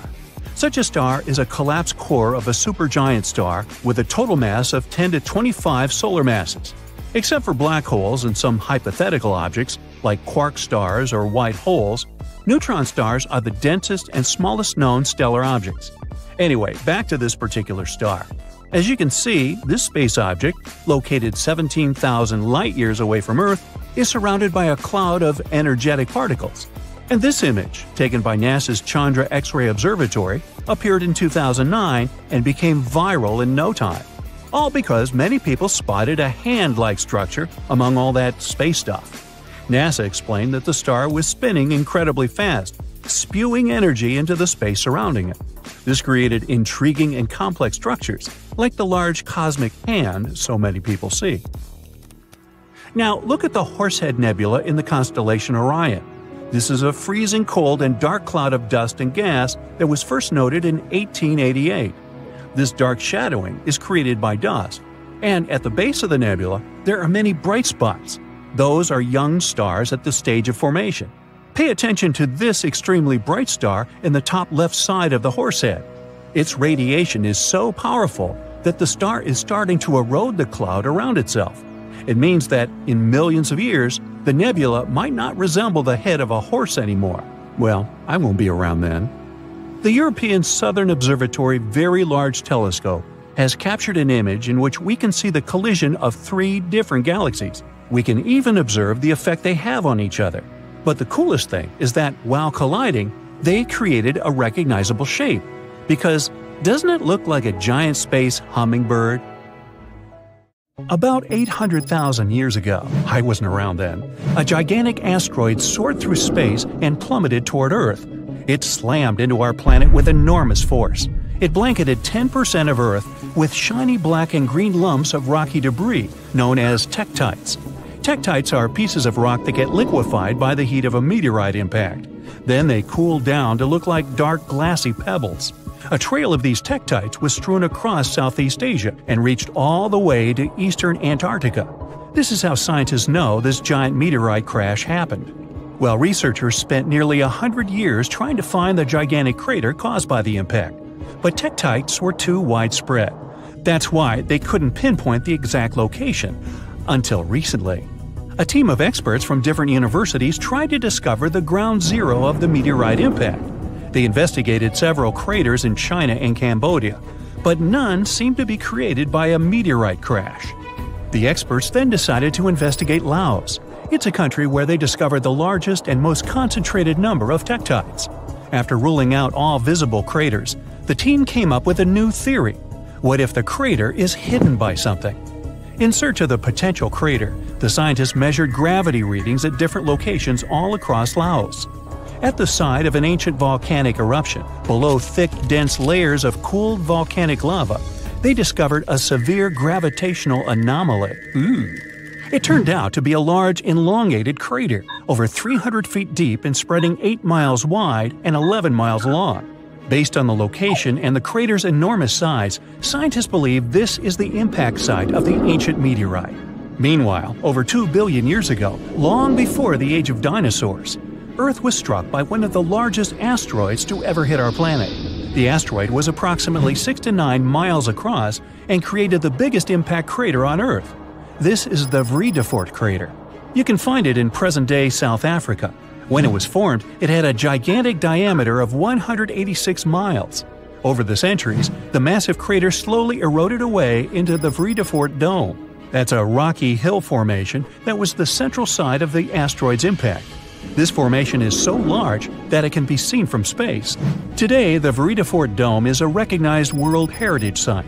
It's also home to several towns and communities that encourage tourists to come and visit the ancient crater. In 1943, one pilot strayed from his regular flight path to avoid dangerous weather conditions.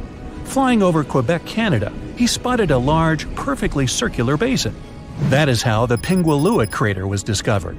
Around 1.4 million years ago, a meteorite hit this spot, creating this small but deep impact crater. It has a diameter of 2 miles and a depth of 1,300 feet. A lake of deep blue water has formed at the bottom of the crater. It's said that this lake contains some of the purest water in the world, as it has no inlets or outlets. It means that the lake is only filled by rains and melting snow. The lake is home to one species of fish, the Arctic char. The Sudbury Basin is also in Canada. Formed over 1.8 billion years ago, it's one of the largest and oldest impact craters in the world. It's located in Ontario, but the impact from the collision was so powerful that debris from it was found 500 miles away in Minnesota. Unlike most impact craters that have a circular shape, the Sudbury Basin is an oval. It's 39 miles long with a width of 19 miles. The original impact site might have been a whopping 10 miles deep, but its modern-day version is much shallower. The asteroid that created the basin carried a high concentration of natural minerals. This made the soil in the crater incredibly fruitful. Today, its floor is home to numerous fruit and vegetable farms. The unique crater formation of Sudbury Basin was used to train Apollo astronauts before they embarked on their missions to the Moon. Perhaps the most famous meteorite of all is the Chicxulub. That's the meteorite responsible for wiping out 75% of all plant and animal life on Earth, including the dinosaurs. The Chicxulub meteorite had a diameter of 6 miles when it struck Earth 66 million years ago. The crater now lies off the coast of Mexico, hidden deep beneath the seabed. It's around 93 miles across and 12 miles in depth. Recently, scientists managed to drill deep down into the highest peak of the impact crater to collect rock samples. They discovered that the disappearance of dinosaurs wasn't caused by the giant size of the meteorite or the scale of the blast. It was because of the exact location where the Chicxulub hit Earth. The meteorite struck part of our planet that was densely filled with a mineral compound called gypsum. It's a soft sulfate mineral that is typically used as a fertilizer. The collision blasted so much sulfur into the air that it blocked out the sun. This caused the prolonged dark winter that doomed the dinosaurs. One of the youngest craters on Earth is the Barringer crater in Winslow, Arizona. The Barringer crater is also one of the best preserved craters on Earth. It was formed 50,000 years ago when a heavy meteorite made mostly of iron plummeted down from space. Earth's atmosphere barely slowed down the massive chunk of metal. It collided with the ground with incredible force. The meteorite vaporized upon impact, leaving very few remains. The crater left by this powerful explosion was named after the man who identified it in 1903. It was a mining engineer named Daniel Barringer. The diameter of the crater is 3,900 feet and it goes 560 feet deep. The Barringer family still owns the impact site to this day. You can visit the crater and take a guided tour around its rim. The Papagai crater in Siberia is one of the most interesting craters on Earth. An asteroid impact over 35 million years ago formed this massive basin. The crater is 62 miles across, which makes it the fourth largest one in the world. This crater is unique as it's home to one of the largest diamond deposits in the world. The intense pressure from the collision transformed the graphite at the impact site into diamonds. Scientists say that the crater contains trillions of carats of diamonds, but no one has ever mined them due to the site's remote location and lack of infrastructure. In the year 1530 BCE, a meteoroid entered Earth's atmosphere before shattering into pieces. The meteorite's burning fragments rained down on Earth and crashed into the planet's surface. As a result, a group of craters appeared on a small Estonian island, Saaremaa. The largest crater is a 360-foot wide perfect circle. It's 70 feet deep and filled with blue water. 8 smaller craters that appeared during the collision can be found within a half-mile radius of the largest crater. The impact of the meteorite fragments caused the trees on the islands to catch fire. Almost all forests burned down. Luckily, the woodlands have now grown back and the craters are a popular hiking destination for tourists. A meteorite struck the area we now know as Quebec, Canada, around 200 million years ago. This collision created the 6th largest impact crater in the world. It had a diameter of 40 miles. Over the century, the outer rim of the crater has filled up with water. It's now known as Manicouagan Reservoir. The impact crater lake is so large it can be seen from space, and its strange shape gave the lake its nickname, the Eye of Quebec. The oldest meteorite crater in the world is in Western Australia. The Yarabuba crater is 2.2 billion years old. Well, that gets my vote for the best crater name. The impact site is so ancient that the original crater has completely eroded away. Yarabuba's diameter was around 19 to 43 miles. Scientists managed to figure out the age of the impact site by analyzing the ancient crystals and minerals found within the crater. Our Sun. Scenario 1. Something strange just happened now. Every TV channel, the news, they're all talking about a black hole that came closer to us, on the spot where our Sun used to be. You can even see an accretion disk, and the background of the sky looks kind of distorted, which means it got really close. Normally, black holes are so far away that we can't see them with the unaided eye. You can't even see them with a telescope directly.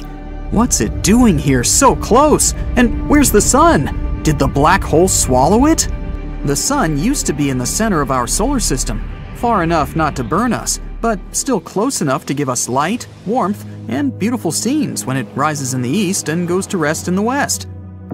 Hey, this one even rhymes. Well, it gave us life. The most massive body in our solar system contains 99.8% of its total mass. It's so wide, you could fit more than 1 million Earths inside of the Sun. Maybe our Sun turned into a black hole, but it's way too early for that to happen. I mean, that's how they form, when enormous stars come to the end of their life cycle and explode, which is called a supernova. They end up collapsing on themselves, becoming very small. It's a tiny size and a huge mass. That's what makes black holes' gravity so strong, and even light that comes too close can't escape. And all the stars in the universe are shrinking, and will disappear at some moment. Our Sun loses 4 million tons of mass every second, and eventually, the only energy left in the universe will be generated by black holes. A black hole is surrounded by dust, gas, and radiation. The radiation is very dangerous, so we hope our planet won't come near it. Our solar system doesn't have light anymore. No light and no heat either, so even Mercury and Venus will probably get covered in ice pretty soon, not to mention Earth. Do I need to say nothing will survive this new ice age? The only salvation might come from the accretion disk that spins so fast it generates heat, but that's too many chances to take. Still, at least if the black hole has the same exact mass as the Sun before it, all the planets will remain in the same orbits, Earth included. But if it has a mass bigger than our Sun, which is something our scientists are currently trying to figure out, then bye-bye, solar system. It was nice knowing you. Scenario 2. Oh no, what's happening? It was supposed to be a nice sunny day, but now you see darkness descending so abruptly. How come it's night, yet the clock says it's 2 p.m., and the moon looks different? The TV reports say our Sun is gone, and due to some mysterious events, the moon is not orbiting the Earth anymore.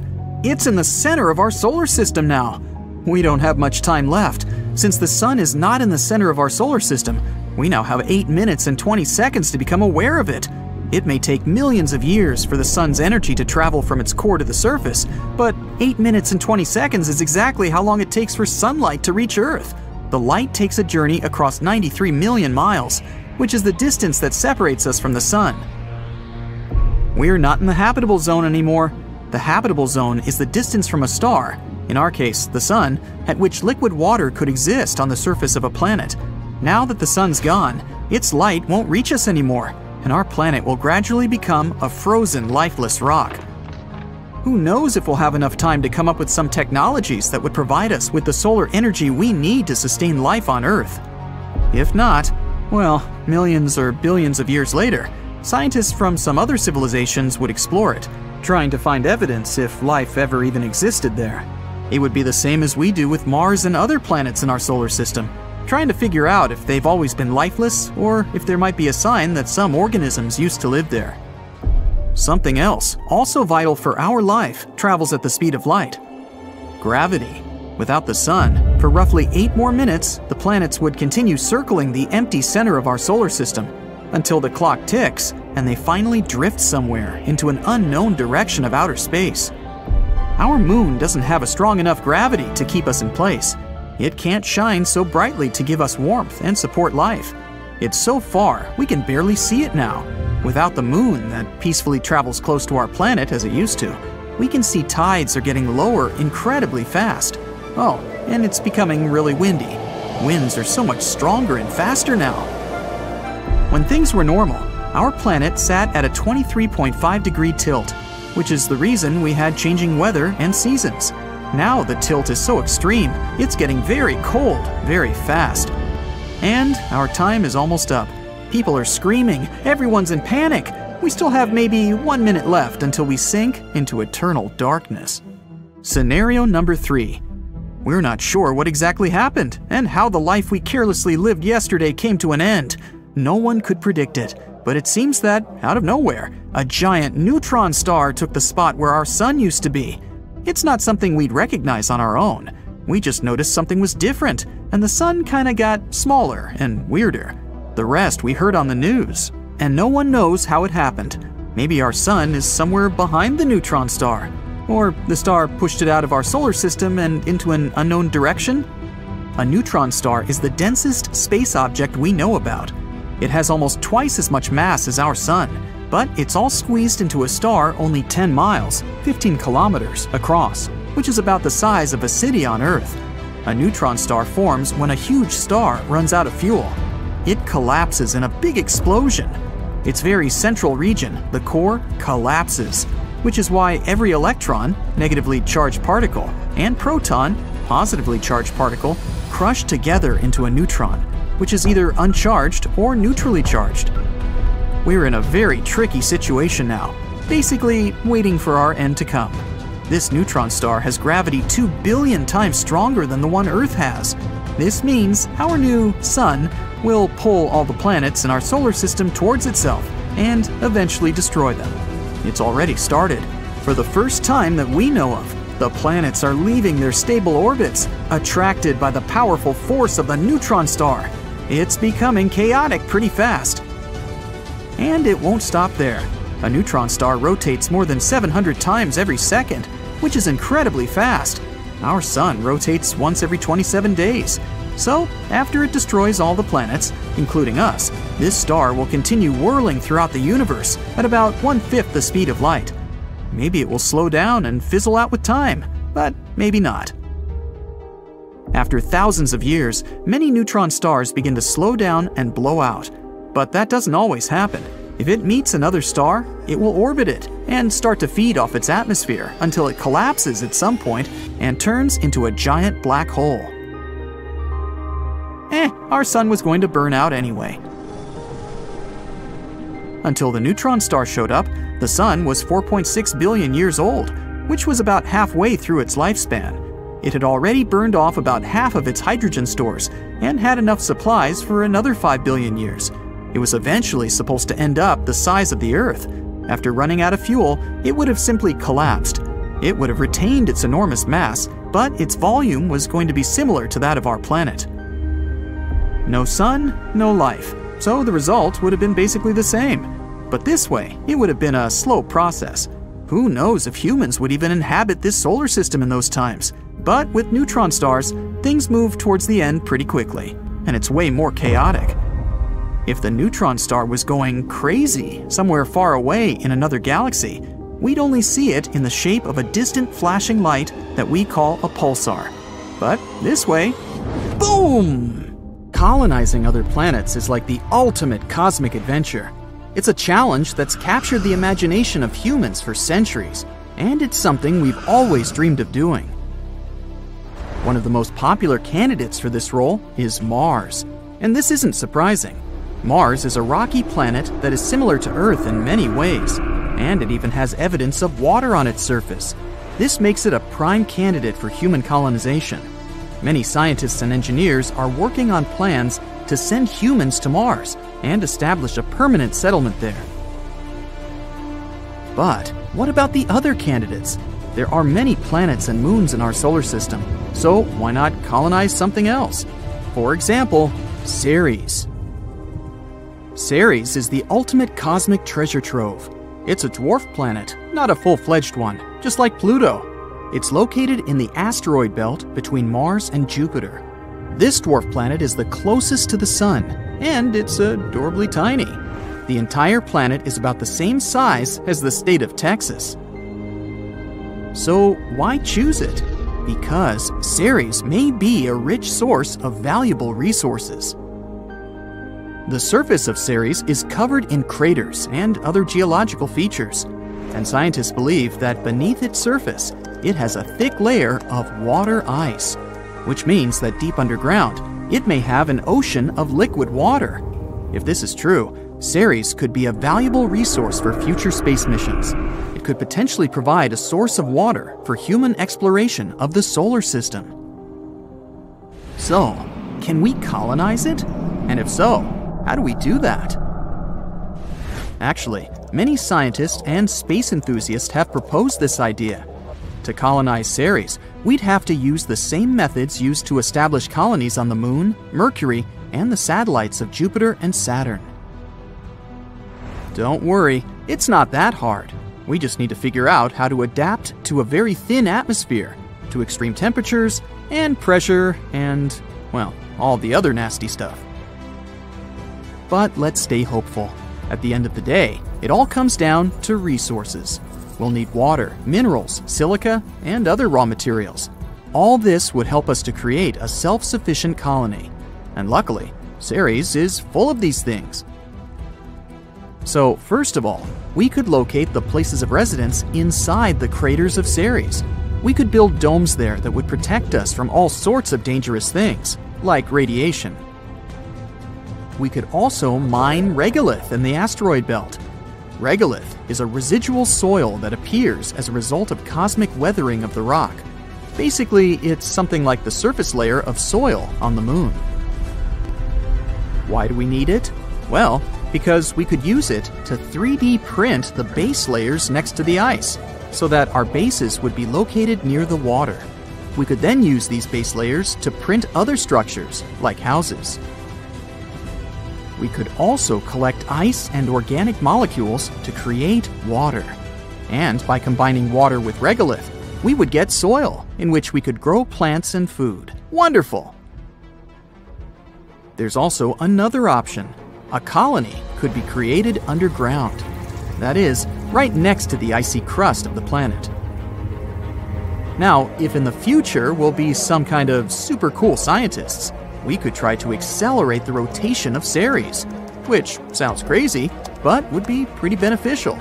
It would help us to create artificial gravity inside the underground colonies. And speaking of gravity, all of these things may sound cool, but let's discuss the difficulties that lie ahead of us during colonization. To colonize Ceres, we would need to overcome a number of challenges. To begin with, we need to develop technologies that will help us even get to Ceres. We need some kind of ships that would be capable of long flights into deep space. For them, first we need to create some kind of nuclear thermal or nuclear electric traction, and maybe an even more advanced type of fuel. Then we'll also need technology to help us sustain life in this small rocky world. That is, tools to extract and use local resources. Also, since there's no atmosphere on Ceres, we would have to wear spacesuits and live in pressurized habitats. And this is only the beginning. Living on the planet itself won't be an easy task either.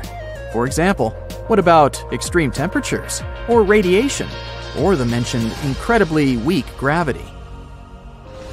The latter is definitely one of the biggest problems. The gravity of Ceres is only 3% of the Earth's. You wouldn't want to accidentally fly into outer space while playing football, would you? But the fact that any jump could send you on an endless journey isn't the only problem.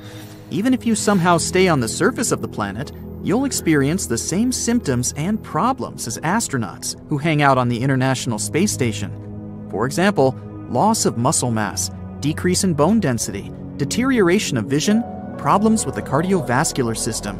Wow, who would have thought that gravity is so important? So therefore, if we wanted to survive on Ceres, we would need either a bunch of doctors or some kind of artificial gravity. And don't even get me started on how low gravity will slow down production and work. And of course, we can't go anywhere without discussing money.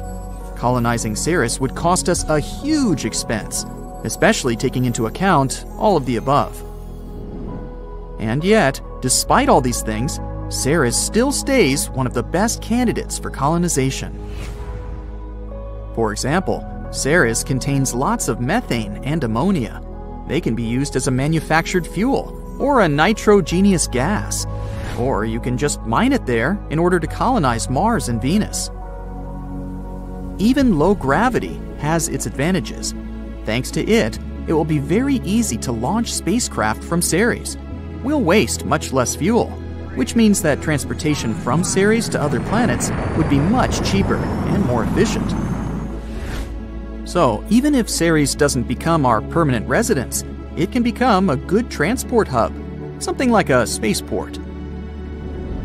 We could use it as a base for mining all sorts of useful things from the asteroid belt.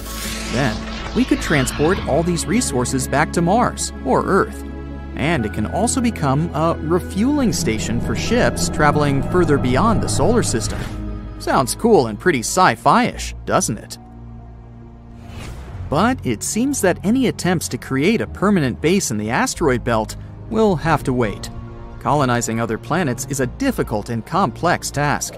It'll require the cooperation and expertise of many different people, and it will involve developing new technologies and overcoming many challenges. Before we go to Ceres, we need to build infrastructures on the Moon, Mars, and somewhere in between. Otherwise, any attempts to colonize it would be prohibitively expensive and would most likely fail before future missions could even reach it. But the more colonies we create, the more likely it is that sooner or later we'll build another one on Ceres. This would not only open the asteroid belt to economic exploitation, it would also serve as a stepping stone to the outer solar system. This in turn could lead to colonizing the moons of Jupiter and beyond. In other words, the rewards of colonizing Ceres could be great. Not only would it allow us to explore and understand this fascinating world, but it could also provide us with valuable resources that could help us to further explore and settle the solar system. Life on Ceres would likely be challenging, but exciting, as humans would be making a new home for themselves and exploring the mysteries of the universe. Just imagine all the new planet-themed restaurants and shops we could have. Welcome to Ceres Mart, where everything is out of this world! So, if you're a fan of cosmic treasure hunts, Ceres is surely a rich and rewarding destination. Just make sure you bring some weights on your feet so you don't fly anywhere. Hold on to your space helmets because NASA's Curiosity rover has just stumbled upon the wildest rock formation ever. And on April Fool's Day, isn't that just the weirdest coincidence? The device captured some images with some rocks that look like dragon bones. Now, let me take you back to 2012 when Curiosity made its grand entrance on Martian soil. It was like the queen bee of rovers, the biggest and most capable one at the time. And boy, has it been making waves since then. It's even discovered evidence of water and organic molecules on Mars. These findings were giant leaps in our quest to find out if Mars ever had its own little creatures. But hey, let's not forget that Curiosity is no spring chicken anymore. It's been trotting around Mars for a solid 11 years, and its heyday may have come and gone with the launch of the shiny new Perseverance rover. Nevertheless, Curiosity still manages to capture our imagination with its knack for spotting familiar-looking rocks.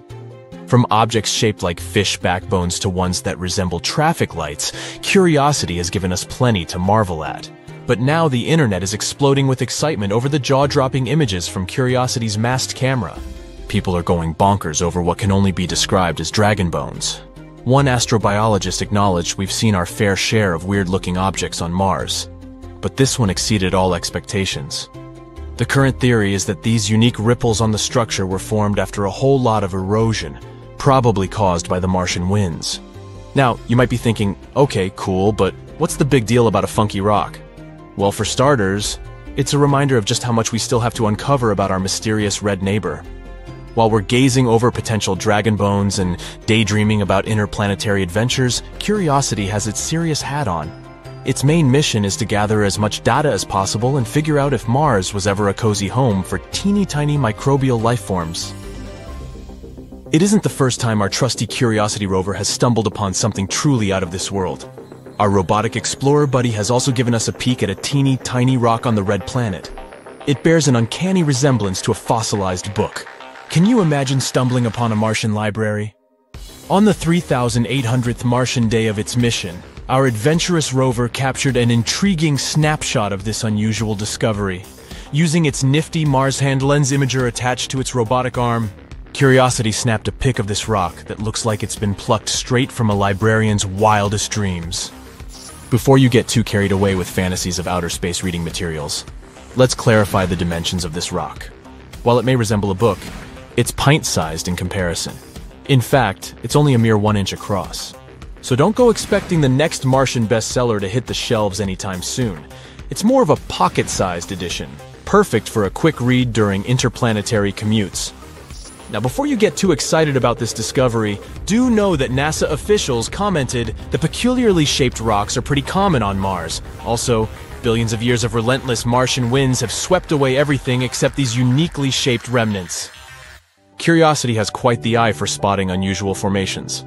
Back in February 2022, our rover pal stumbled upon a mineral flower with branching patterns that looked like it had been styled by a florist.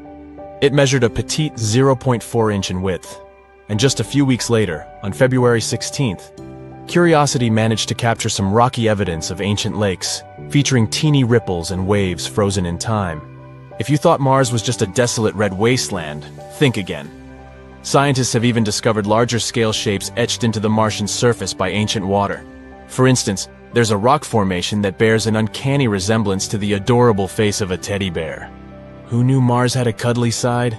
And to top it off, there's another rock that looks like the spitting image of the frizzy-haired cartoon character. But Curiosity isn't just about oddities and peculiarities. Remember that time on February 2nd when the rover unveiled the first clear images of sun rays on Mars? Picture this.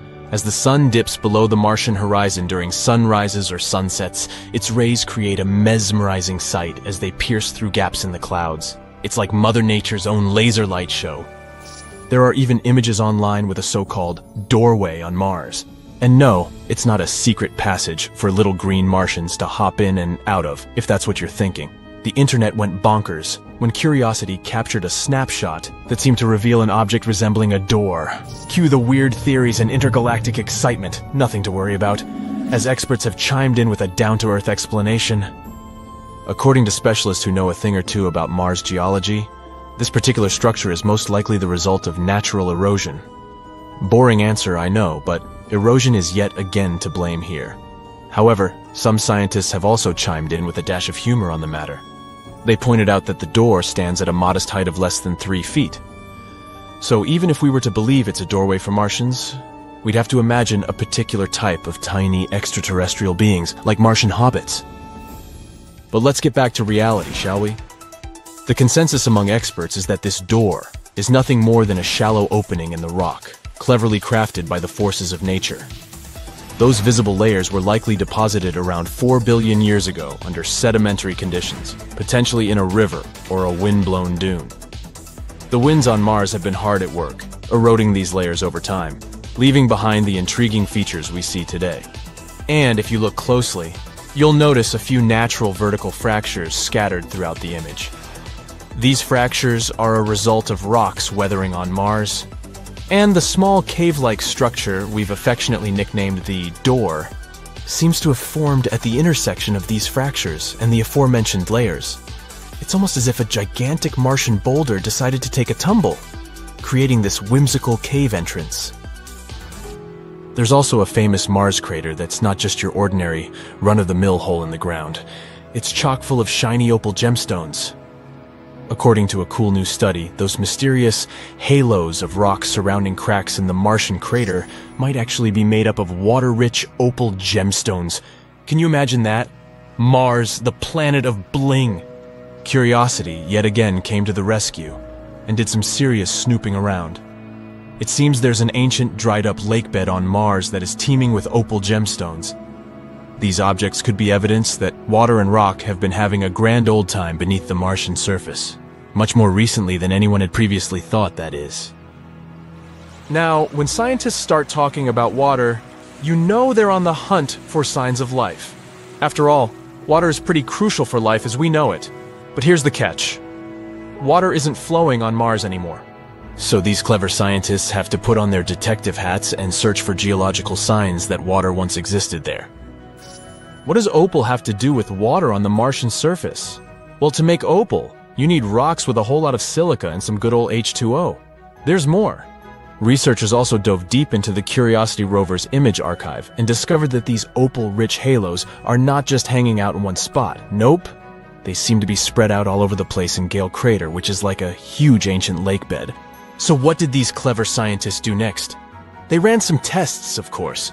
Using Curiosity's fancy instruments, they confirmed that these light-colored halos do, in fact, contain opal. All this data and those cool fracture halo pictures from earlier in the mission led the researchers to a mind-boggling conclusion. Water must have been hanging out all over Gale Crater for a long time after the ancient lake dried up. This means that life might have existed on Mars and for a bit longer than we'd been guessing. Who knows, maybe even into Mars's modern geological period, which, get this, started a whopping 2.9 billion years ago. Okay, let's try something together. Open any world map you have available. It can be the one you find in your bookcase or even an online version. Take a look at the vast area covered by water. That's 71% of the Earth's surface. And all that is salt water from the world's oceans. There aren't any borders between the four oceans we've all come to know.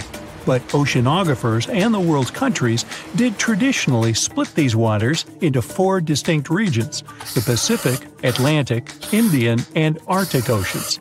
And here comes the big surprise. The scientific community has recently recognized the fifth body of water.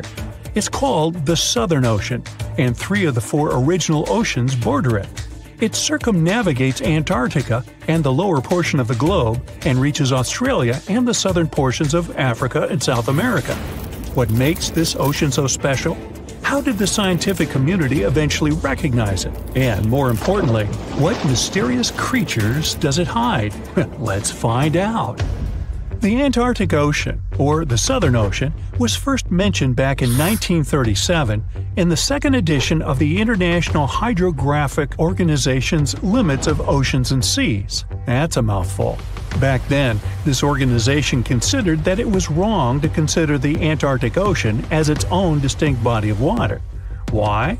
Well, because at that time, an ocean was defined as water surrounded by land, and not water surrounding land. However, they reconsidered it in 2000 and voted to include this ocean in the official list. They also decided on the name Southern Ocean over the commonly used Antarctic Ocean. Finally, the organization concluded that the ocean should be considered as ending at the 60th parallel south latitude. But how old is this ocean? Well, many specialists believe it to have formed only 30 million years ago, which would make it the youngest of the world's oceans. It was created when Antarctica and South America moved away from each other during the early stages of our planet's development. This unique water current is a distinctive component of the Southern Ocean, as it helps keep the waters flowing around the icy continent. It's called the Antarctic Circumpolar Current, and it moves to the east with incredible speed. It's estimated that it moves an enormous amount of water per second. Some of the disputes regarding the Southern Ocean also have to do with this amazing current. Some specialists believe it separates the water of the Southern Ocean from the waters of the nearing Atlantic or Pacific. Only the rapid circulating water is considered the Southern Ocean. On the other hand, though, a handful of scientists say that the current actually makes the naming issue more complex by not limiting the waters to a specific geographic location. They believe that the waters in the current are different in terms of composition from waters in the northern oceans because they are way colder and have a lot more salt. Sailors don't really like this new body of water, mostly because of the frequent cyclone-like storms that it experiences. They happen because of the big temperature difference between the ice packs and the ocean waves. As a result, these storms are very difficult to surpass for any sailors that happen to encounter them. I mean, really, these are the strongest winds found anywhere on our planet. More so, the vessels going through this area must also be wary of the frequent icebergs that may pop up every now and then, and also of the low surface temperatures. Just to paint you a better picture, some of the icebergs found here can span over several hundred meters and can exist all year round, regardless of the season. The latitudes from 50 to 70 have even earned the nicknames of Furious 50s or the Shrieking 60s because of these intense year-round storms. Even the landscape is unique. They say the Southern Ocean has bluer glaciers, colder air, and more intimidating mountains than anywhere else in the world. Now, let's get to the mysterious creatures that call this place home, as thousands of species of wildlife live only here and nowhere else in the world. Let's start with the quirky sea pig, or one of the sea cucumbers as it's sometimes called. There are a lot of them in the waters off Antarctica. Why is it called that way, though? Because of its pink hue and round, bloated looks. On a closer look, it even appears to have a little tail and set of ears, just like a pig. They do help a lot with the quality of the waters here, filtering sand and sediment. Then there are the Hoff crabs that live on the floor of the Antarctic Sea.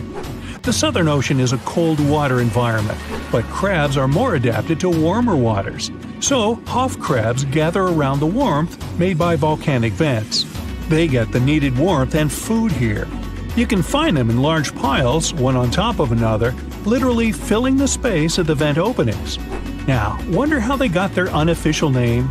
Well, it's because of their apparent similarity to the actor David Hasselhoff, whose impressive chest reminded explorers of the crab. Okay. Ever seen a fish that's completely transparent? You'd have to get to these waters down in the south, but they do exist, and they are simply called the ice fish. You can basically see inside them, being completely clear and all. That's because of their see-through skin and because they don't have any red blood cells. Their special power is that they can use antifreeze to prevent their bodies from going solid in the cold waters of the Southern Ocean. Instead of the standard thicker blood, the red one with hemoglobin, ice fish have thinner blood that moves around more easily throughout their bodies, hence giving them the much-needed nutrients and oxygen. Now, is there a monster hidden in these waters? Some people believe this to be the case, and thanks to recent research, we even have video footage of it. Some Australian researchers stumbled upon a bunch of weird-looking creatures that were swimming near the seafloor of the Southern Ocean. This pink blob-like fish seemed to be propelled by a little pair of fins. To quote them on it, it seemed to resemble a chicken just before you put it in the oven. I'm not sure I even want to know what that looks like. It took them some time and research to identify the monster. It's a shy species of sea cucumber, known more by its creative nickname, the headless chicken monster. We've known this creature has existed since the late 1800s, but we've barely ever seen it. And we've only ever captured it on tape once before when it was spotted in the Gulf of Mexico, which is quite far from the waters off the coast of East Antarctica. There's so much we don't know about this creature, like how many of them exist in our waters and how they live, eat, and reproduce. Ever heard of the emperor penguin? It's not a penguin species that just happens to have a crown on its head, if that's what you're thinking. But they are one of those penguins that inhabit this specific location and are also the largest species of their kind altogether. What makes them special is that they make their colonies on the sea ice, and most of them never step foot on land. More so, penguin dads lose almost half their weight while incubating the eggs. They're also fascinating swimmers, able to dive deeper and longer than any other bird, up to 700 feet. Not to mention they can stay submerged for up to 18 minutes at a time as they gather food. We have yet to uncover all the secrets of the mysterious Southern Ocean, but it's clear that it's home to some unique and fragile marine ecosystems. Recognizing it as a new ocean could be one way to focus the public attention on it and help its conservation. When you look at the seas and oceans on a map, you might think that they just flow into each other. Like, there's really only one big ocean, and people just arbitrarily gave different names to its different parts. Well, guess what? You'll be amazed at how much more substantial the borders between them actually are. For example, the border between the Pacific and Atlantic Oceans is like a literal line between two different worlds. It looks like the two oceans meet at an invisible wall, which does not let them flow into each other and mix their waters. Why on earth does that happen? Obviously, there's no actual invisible wall inside, and water is just water. So what could be interfering with its mixing? Well, the thing is that water isn't just water. There can be different kinds. The Atlantic and the Pacific Oceans have different densities and chemical makeups, the level of salinity, and other qualities. One can see by their color that they are far from the same. Borders like this, between two bodies of water with different physical and biological characteristics, are known as haloclines. Jacques-Yves Cousteau discovered one of them while he was deep diving in the Strait of Gibraltar.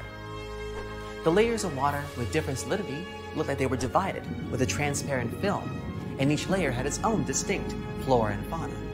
Haloclines appear when water in one ocean or sea is at least 5 times saltier than in the other. You can create a halocline at home if you pour some seawater or colored salty water in a glass and then add some fresh water on top of it. The only difference is that your halocline will be horizontal and ocean haloclines are vertical. For those of you who were paying attention in chemistry class, you might remember that if you have two liquids with different densities in one space, the denser liquid should eventually end up below the less dense one. By that logic, the border between the two oceans should look not like a vertical line, but a horizontal one, and the difference between their salinity would become less obvious the closer they got to each other. So why doesn't it work like that? Firstly, the difference in density of the two oceans is not big enough for one of them to sink down and the other one to rise up, but it is big enough to not let them mix. Another reason is inertia. There's an inertial force known as the Coriolis force, which influences objects when they are moving in a system of axes, which in turn are moving as well.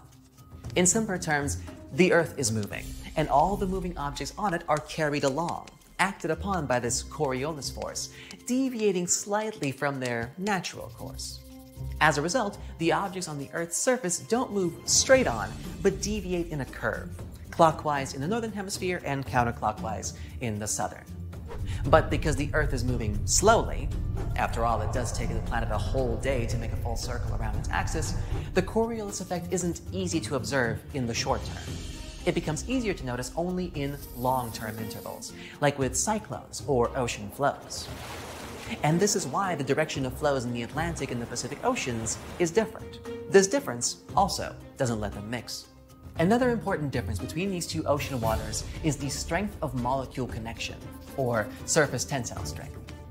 Thanks to this strength, molecules of the same kind hold on to each other. The two oceans have totally different surface tensile strengths, which also doesn't let them mix. Maybe if the waters were completely still, they could gradually start mixing over time, but as they flow in opposite directions, they just don't have time to do this. We think that it's just water in both oceans, but its separate molecules meet for just a very short moment and then get carried away with the ocean flow. But if you think that it's only the Atlantic and Pacific Oceans that don't get along with each other, you are sorely mistaken. There's lots of places on the planet where the waters of the two seas or rivers don't mix, and for even more weird reasons. For example, there's a different kind of border called a thermocline. These are borders between waters of different temperatures, like between the warm water of the Gulf Stream and the much colder North Atlantic Ocean. But the most interesting kinds are called chemoclines. These are borders between waters having different microclimate and chemical makeup. The Sargasso Sea is the biggest and most widely known chemocline. It is a sea within the Atlantic Ocean, which has no shores, but is very obviously distinct. You can't not notice it. Let's now take a look at some other spectacular clines we have on planet Earth. And just as a heads up, I might mispronounce some of these names coming up, so please forgive me. First up, we have the North and Baltic Seas. These two seas meet near the Danish city of Skagen. The water in them doesn't mix because of different densities. Sometimes you can see the waves of the two seas clash into each other, making foam. Their waters do mix very, very gradually. That's why the Baltic Sea is slightly saline. If there had been no water coming to it from the North Sea, it would have just been a freshwater lake. Next up, the Mediterranean Sea and the Atlantic Ocean. They meet at the Strait of Gibraltar and have both a different density and salinity. So there's two reasons their waters don't mix. Then we have the Caribbean Sea and Atlantic Ocean. The place where they meet is near the Antilles, and it's very easy to spot. It looks like someone has painted water with two different shades of blue. Another place where these two meet is Eleuthera Island of the Bahamas. The Caribbean Sea water is turquoise, and the Atlantic Ocean water is dark blue. There is also the Suriname River and the Atlantic Ocean, which meet near Paramaribo in South America. How about the Uruguay River and its afflux? These two meet in Misiones province in Argentina. One of them is claimed to be used in agriculture, and the other has an almost red tint to it because of loam during rainy seasons. Here's an interesting one. The Rio Negro and the Solimões rivers, part of the Amazon River. 6 miles from Manaus in Brazil, the Rio Negro and Solimões rivers flow into each other, but don't mix for about 2.5 miles. The Rio Negro is dark and the Solimões is light. They have different temperatures and speeds of flow. Then there's the Moselle and Rhine rivers, which meet in Koblenz, Germany. The water in the Rhine is lighter than that of the Moselle. Okay, how about 3 different bodies, like the Ilz, Danube, and Inn rivers? The junction of these 3 rivers is in Passau, Germany. The Ilz is a small mountain river to the left, the Danube is in the middle, and the Inn is a light river to the right. The Inn is wider than the Danube here, but is still its afflux. Take a look at the Alaknanda and Bhagirathi rivers, which meet in India. Alaknanda is dark and Bhagirathi is light. I really hope I got those right. The Irtysh and Ulba rivers flow into each other in Kazakhstan, near the city whose name is Ust-Kamenogorsk. The Irtysh has clean water, and the Ulba's water is cloudy. Moving further east, the Jialing and Yangtze rivers meet in Chongqing, China. I really hope that's close at least. The Jialing is clean and the Yangtze is brown. The Irtysh River actually has another intersection with the Om River. These two rivers flow into each other in Omsk, Russia. Here, the Irtysh is cloudy and the Om is pure and transparent.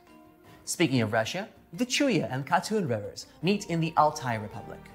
The water of the Chuya has an unusual cloudy white color here and looks dense and thick. The Katun, by contrast, is clean and turquoise. Flowing into each other, they form a single 2-colored stream that does not mix for some time.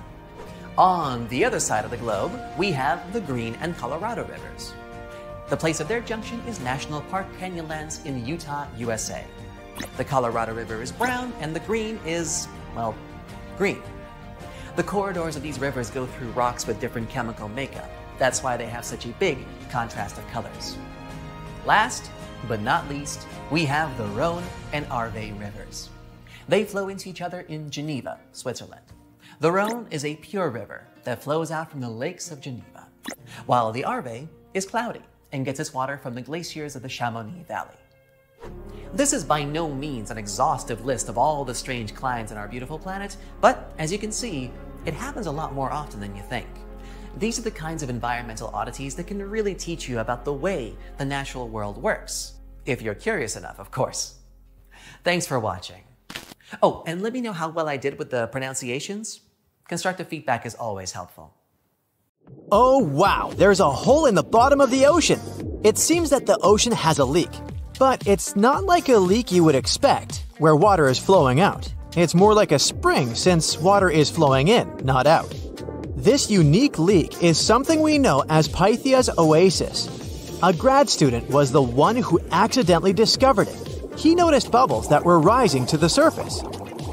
Normally, bubbles in the ocean tell us there might be some hydrothermal vents, which are hotspots for some pretty cool things. These vents are actually like hot springs on the seafloor, but instead of bubbling with warm water, they release a fluid that has been superheated in the crust of our planet. When seawater seeps into these cracks and travels deep into the crust, it comes into contact with the extremely hot mantle.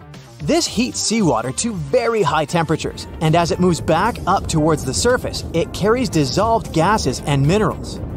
When the hot fluid shoots out of the vents, it mixes with the surrounding seawater and quickly cools down. Just a short distance away from the vent, the temperature can drop to a comfortable 68 degrees Fahrenheit or so, which is, as it seems, exactly what some creatures like. And there are some real weirdos living down there in the darkness, like ghostly fish, giant red-tipped tube worms, and a unique type of shrimp with eyes on their back. And some of them, like tube worms and bacteria, rely on the chemicals and minerals released by the vents to survive in harsh conditions. But in this case, the bubbling water didn't come from a hydrothermal vent. It was there because of a spring, and that's a bit more concerning. You see, the water in this reservoir needs to stay where it is. If too much of it seeps out, there could be some serious consequences, especially for the surrounding area. You can see this unusual leak along the Cascadia subduction zone, which is a massive fault line off the Pacific Northwest coast. It's a place where two pretty big plates that make up Earth's crust come together and slide along each other. The water from Pythia's oasis kinda acts as a lubricant between these plates. You can think of the fault zone as an air hockey table. When the fluid pressure is high, it's like you've turned the air on. That means the friction between the plates is reduced, which allows the plates to move. But if the fluid pressure is lower, the two plates can lock together, which then leads to the buildup of stress. Not that they'll feel bad. In the context of tectonic plates, stress is some pressure or force that can cause deformation. And if this stress starts to build up, at some point, it's gotta go somewhere. When it's too much, it can trigger earthquakes, and most likely, not small ones. For example, a release of stress in the Cascadia subduction zone could lead to a magnitude 9 earthquake. For comparison, the biggest earthquake we've ever recorded happened in Chile in 1960, and it had a magnitude of 9.5. The damage was enormous. So we hope the water will stay in its reservoir and keep maintaining the delicate balance between the tectonic plates. We've explored only 5% of the ocean. Who knows how many cool things are there at the bottom, waiting to be found? For example, check out these mysterious holes scientists have stumbled upon in the depths of the Atlantic Ocean, near the Azores.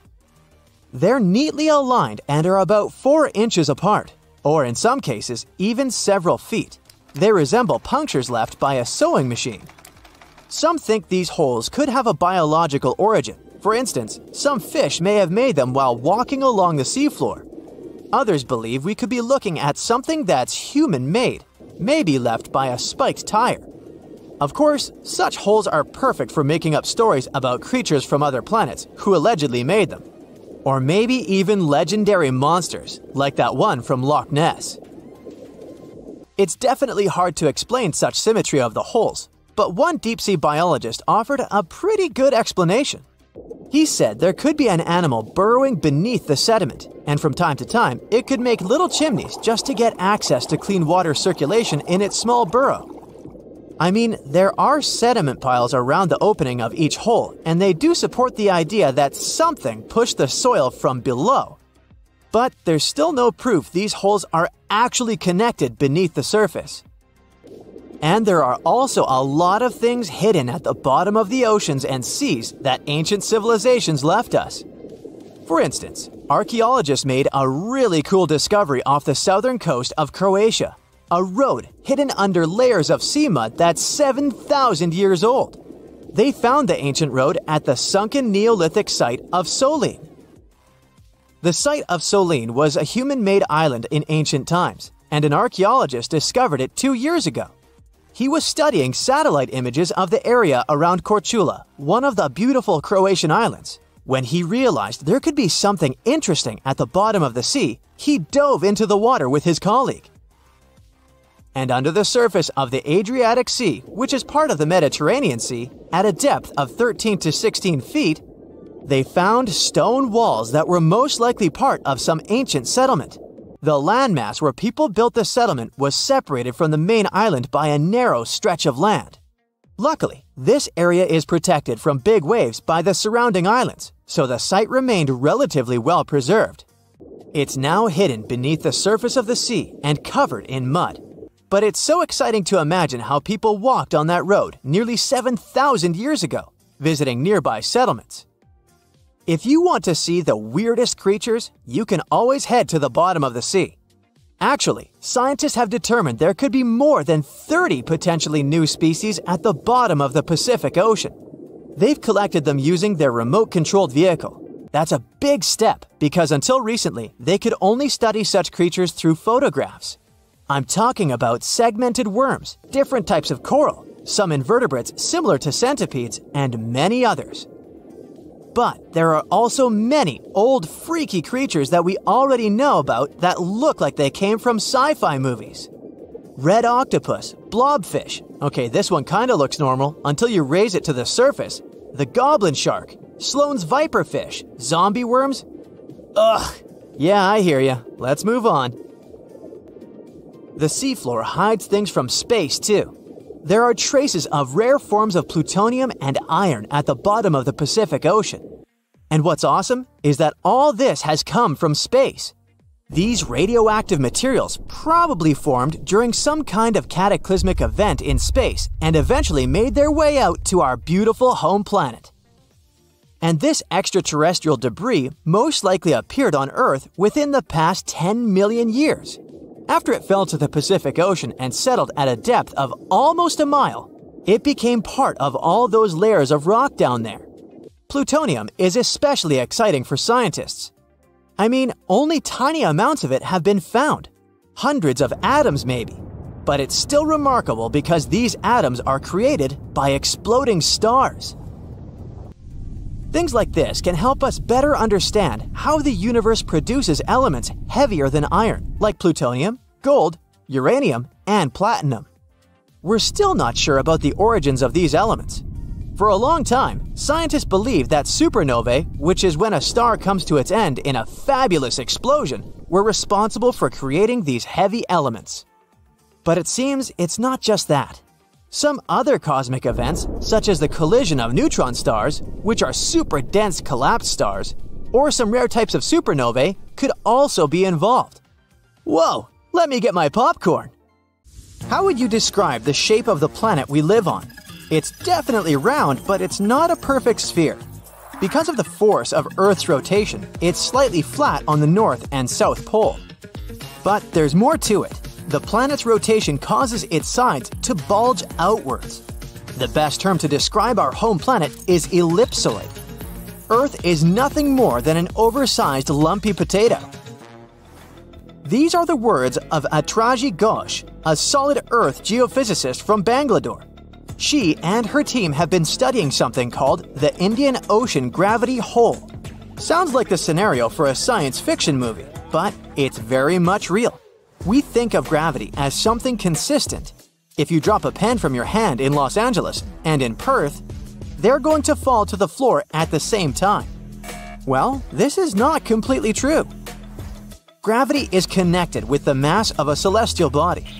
Astronauts on the surface of our moon don't walk, but move in hops.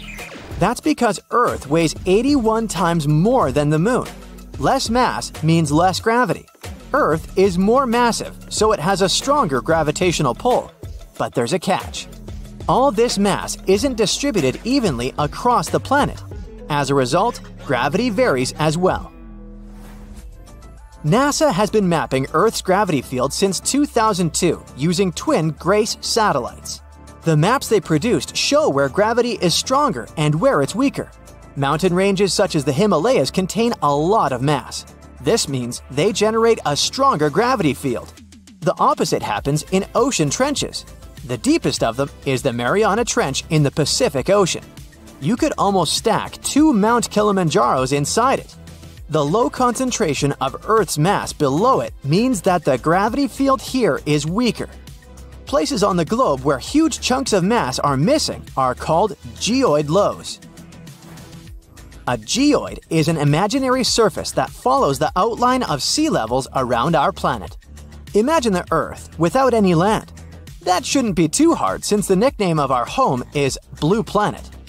Now draw a curvy line along the surface of the oceans and you get a geoid. In reality, the line stretches across oceans, as well as land masses. Scientists use this imaginary line to calculate the depth of tremors or objects that occur underground. When the wavy line goes down, that's a geoid low. The biggest of them sits at the bottom of the Indian Ocean. The first to discover it was a Dutch geophysicist in 1948. He was performing a gravity survey from a ship. The man noticed that sea levels dipped over 320 feet below the global average. The gravity hole got the official name Indian Ocean Geoid Low. It spans well over 1 million square miles off the southern coast of India. If you went out at sea in the middle of the gravity hole, you wouldn't notice much, just an endless ocean as far as the eye could see. The only way to measure the dip in gravity is through extensive geophysical measurements and calculations. The concept of a gravitational hole existed for nearly 2 centuries in the scientific community, but researchers could study it in high detail only after satellite measurements became possible in the late 20th century. A team of Indian scientists was determined to explain the anomaly that had been puzzling geologists for decades. They used supercomputers to simulate the seismic activity that formed our planet. A total of 19 simulations revealed how tectonic plates moved across the span of over 140 million years. This was during the Cretaceous period, the time when T-Rex roamed the Earth. Nearly a third of the possible scenarios produced a geoid low, similar to the one in the Indian Ocean. The most important factor in these models was the presence of magma plumes. These are places inside the Earth's mantle, where lava flows upwards. The mantle sits between the planet's outer core and the thin crust we walk upon. The magma in the mantle plume is hotter than the surrounding rocks. The heat it generates melts and thins the crust. This creates hotspots that are brimming with volcanic activity. Yellowstone National Park and the Hawaiian Islands sit atop such hotspots.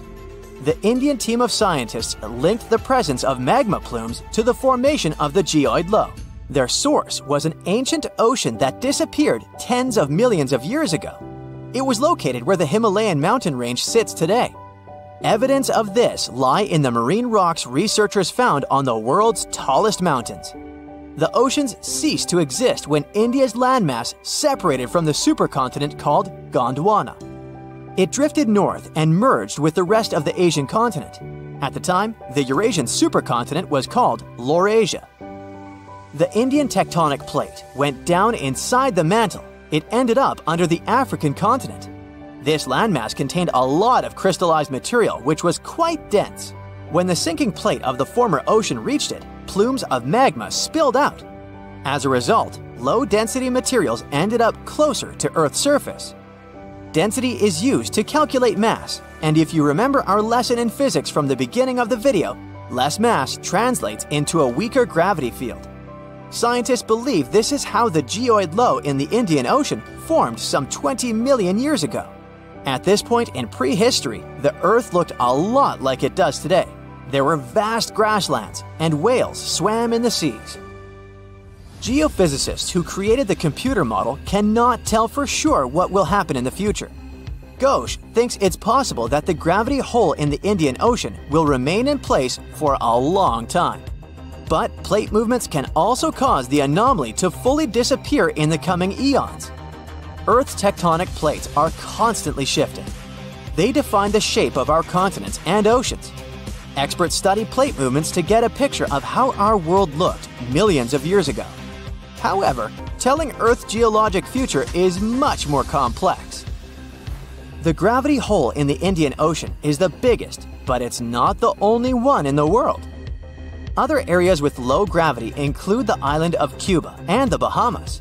On the opposite side of the spectrum are the Philippines. Here, gravity is stronger than normal, but the poles are the places with the strongest pull to them. They are the closest to the center of the Earth. If you stand directly on the North or the South Pole, you are 3,950 miles from the planet's core. At sea level on the equator, this distance increases by more than 13 miles. Earth's gravitational field also has an effect on your weight. At the equator, you weigh 1% less than you do on the poles. The South Pole is maybe more suitable for this experiment because there is actually ground there. But gravity is the strongest at the North Pole in the middle of the Arctic Ocean. This is where scientists in 2013 recorded the highest gravitational acceleration on the planet. This is the rate a falling object speeds up in free fall. The acceleration depends on the strength of gravity. When a team of researchers from a university in Perth set out to map these gravity changes, they discovered something interesting. Gravitational acceleration was the highest at the surface of the Arctic Ocean. This is something they expect to find, but the location of the lowest acceleration point amazed them. It wasn't on the equator as they assumed. The spot lay more than 600 miles south of it at Mount Huascarán in Peru. Scientists believe that the mountain's height had an effect on the phenomenon. This peak in the Andes is the highest point in the South American country. Hypothetically speaking, if a human falls from a height of 330 feet here, they will reach the ground 16 milliseconds later than if they performed the same stunt in the Arctic. In 1945, 5 TBF Avenger aircraft took flight for a routine training exercise around the Bermuda Triangle.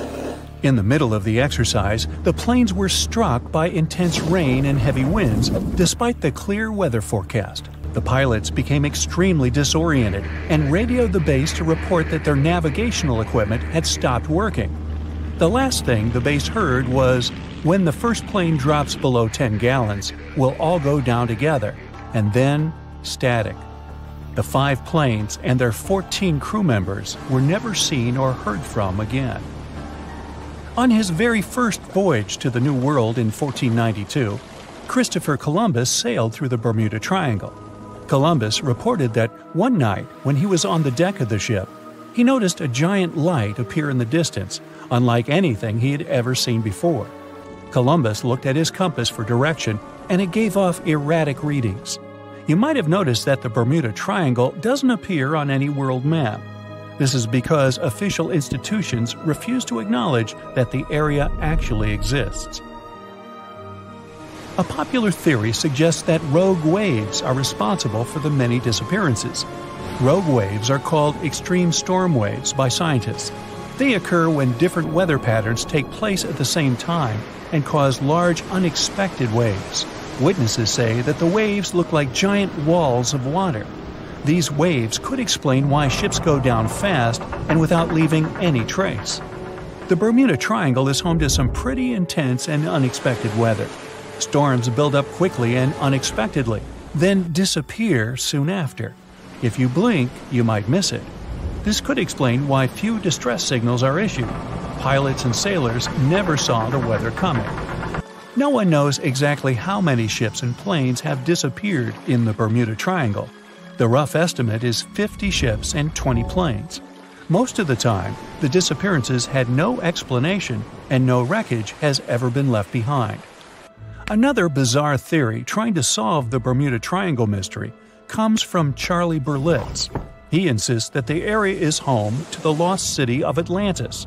The missing ships and planes and malfunctioning equipment, according to him, were all caused by rays of energy let out by the special energy crystals that power Atlantis. While this sounds silly, Berlitz's theory was convincing enough that over 20 million people bought his book worldwide. In the year 1800, a large sailing vessel called the USS Pickering departed from the U.S. on its way to the West Indies. The ship sailed into the Bermuda Triangle along with its 90-man crew and was never heard from again. The USS Pickering was the first ever confirmed ship to vanish in the Bermuda Triangle. It's believed that the ship was taken out by a storm, but because no wreckage was ever found, we'll never know for sure. When the TBF Avenger planes went missing, a massive search operation was conducted. Boats and planes searched the Bermuda Triangle for any signs of the aircraft. One of the boats searching was a PBM-5 Mariner airboat. The airboat took flight at 7:27 p.m. and called in a routine radio message 3 minutes later. Then, it was never heard from again. No trace was ever found of the rescue airboat or the 5 Avenger aircraft. An enormous investigation was launched into the disappearance of all these vehicles, but nothing was ever discovered. This particular area of the ocean is one of the most heavily traveled shipping routes in the world. Some skeptics believe that this fact solves the mystery. Statistically, the busier the area, the higher the frequency of accidents and disappearances. While this makes sense, it's not the frequency of disappearances that's responsible for the mystery of the Bermuda Triangle. It's the lack of explanation or wreckage found. On the ocean floor, decomposing organisms let off large concentrations of methane gas that gets trapped under the water. This gas can build up until, boom, it ruptures. The gas surges up to the surface and erupts. If a ship was in the area of one of these ruptures, the water would become much less dense and cause the ship to sink rapidly and without warning. Scientists believe this could be the cause of the many disappearances in the Bermuda Triangle. While this theory makes a lot of sense, it doesn't seem too likely. The U.S. Geological Survey has stated that no large releases of gas are believed to have occurred in this area for the past 15,000 years. The ocean floor is made of rocks containing a lot of magnetite. It's more like iron. Magnetic fields react to high concentrations of magnetite on the ocean floor, which may start a sort of conflict between the two. It can often lead to various weather anomalies and, as a result, navigation issues. And, naturally, any changes in the ocean floor or the Earth's magnetic fields influence the Bermuda Triangle a lot. Since the magnetic field is constantly moving, it might be also taking the Bermuda Triangle with it. Now that people know where the triangle is, it's easy to avoid it. It supposedly moves eastward together with the magnetic poles. But scientists still can't answer where exactly it will be in a couple of years. Some people blame all the disasters on the extraterrestrial paranormal activity. Others suppose it's all about raging natural phenomena. There's another triangle in Lake Michigan. Just like the one near Bermuda, the Michigan Triangle got its shady reputation for some disappearances. The first recorded one dates back to 1679. A large vessel, one of the largest of that time, set out on an expedition. Yet, once it got in the sinister triangle, it never came back. Much later, an aircraft disappeared in this triangle. The skies are usually very clear there, but back in 1883, some people witnessed abnormal things in the area.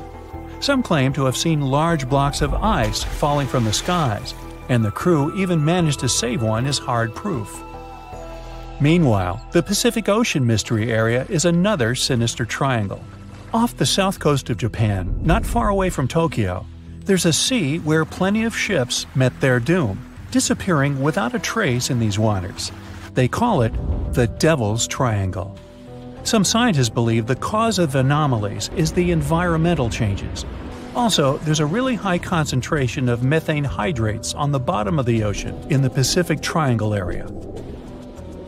You're deviating from your original course and sailing in the wrong direction. There's the Caribbean Sea near the triangle, peppered with small islands. The seafloor here isn't deep. The ship can get in shallow waters. And now the ship is stuck on a shoal, and you have no idea where you are.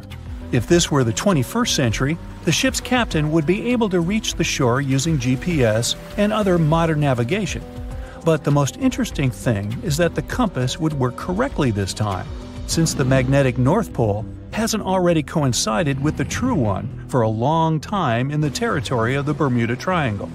The agonic line is somewhere far away from here. There are no problems with navigation now, but for some reason, this is where ships disappear. In fact, not just here. Throughout the Atlantic Ocean, there are places where many more ships were gone. The Bermuda Triangle is not even in the top 10 of such places. One of the main reasons why many ships are lost here is that one of the most popular shipping routes in the Atlantic passes through the Bermuda Triangle. And the more ships in one place, the more shipwrecks. Simple probability. Then, it just starts getting weird. Other theories say that there's a space-time rift in this region. Ships and planes fall into this rift and end up in the past or the future. But for some reason, there's not a single proof of this myth. There's no reason to think that the rift is hidden somewhere here. The base of an extraterrestrial civilization is located in the Bermuda Triangle. Visitors from other galaxies steal sea vessels along with the crew, so no one finds the wreckage of the ships. This is also a popular myth that has no scientific justification. The Kraken lives somewhere in the triangle. It's a huge squid that sinks ships and also is a legend that sailors tell each other. However, gigantic squids live in the depths of the ocean. They can grow to the size of half a train car, but no cases have ever been recorded where they sunk a large vessel. And in the area of the Bermuda Triangle, they have never ever been seen. People in the past didn't know about the existence of these creatures, so when they saw them for the first time, they described them as huge, terrible monsters. Giant squids are some of the most elusive creatures on Earth, and scientists had to use sonar equipment to find them. They don't like to leave the dark depths and are likely to be afraid of the sound of any ship. So, that should squash the squid as a suspect.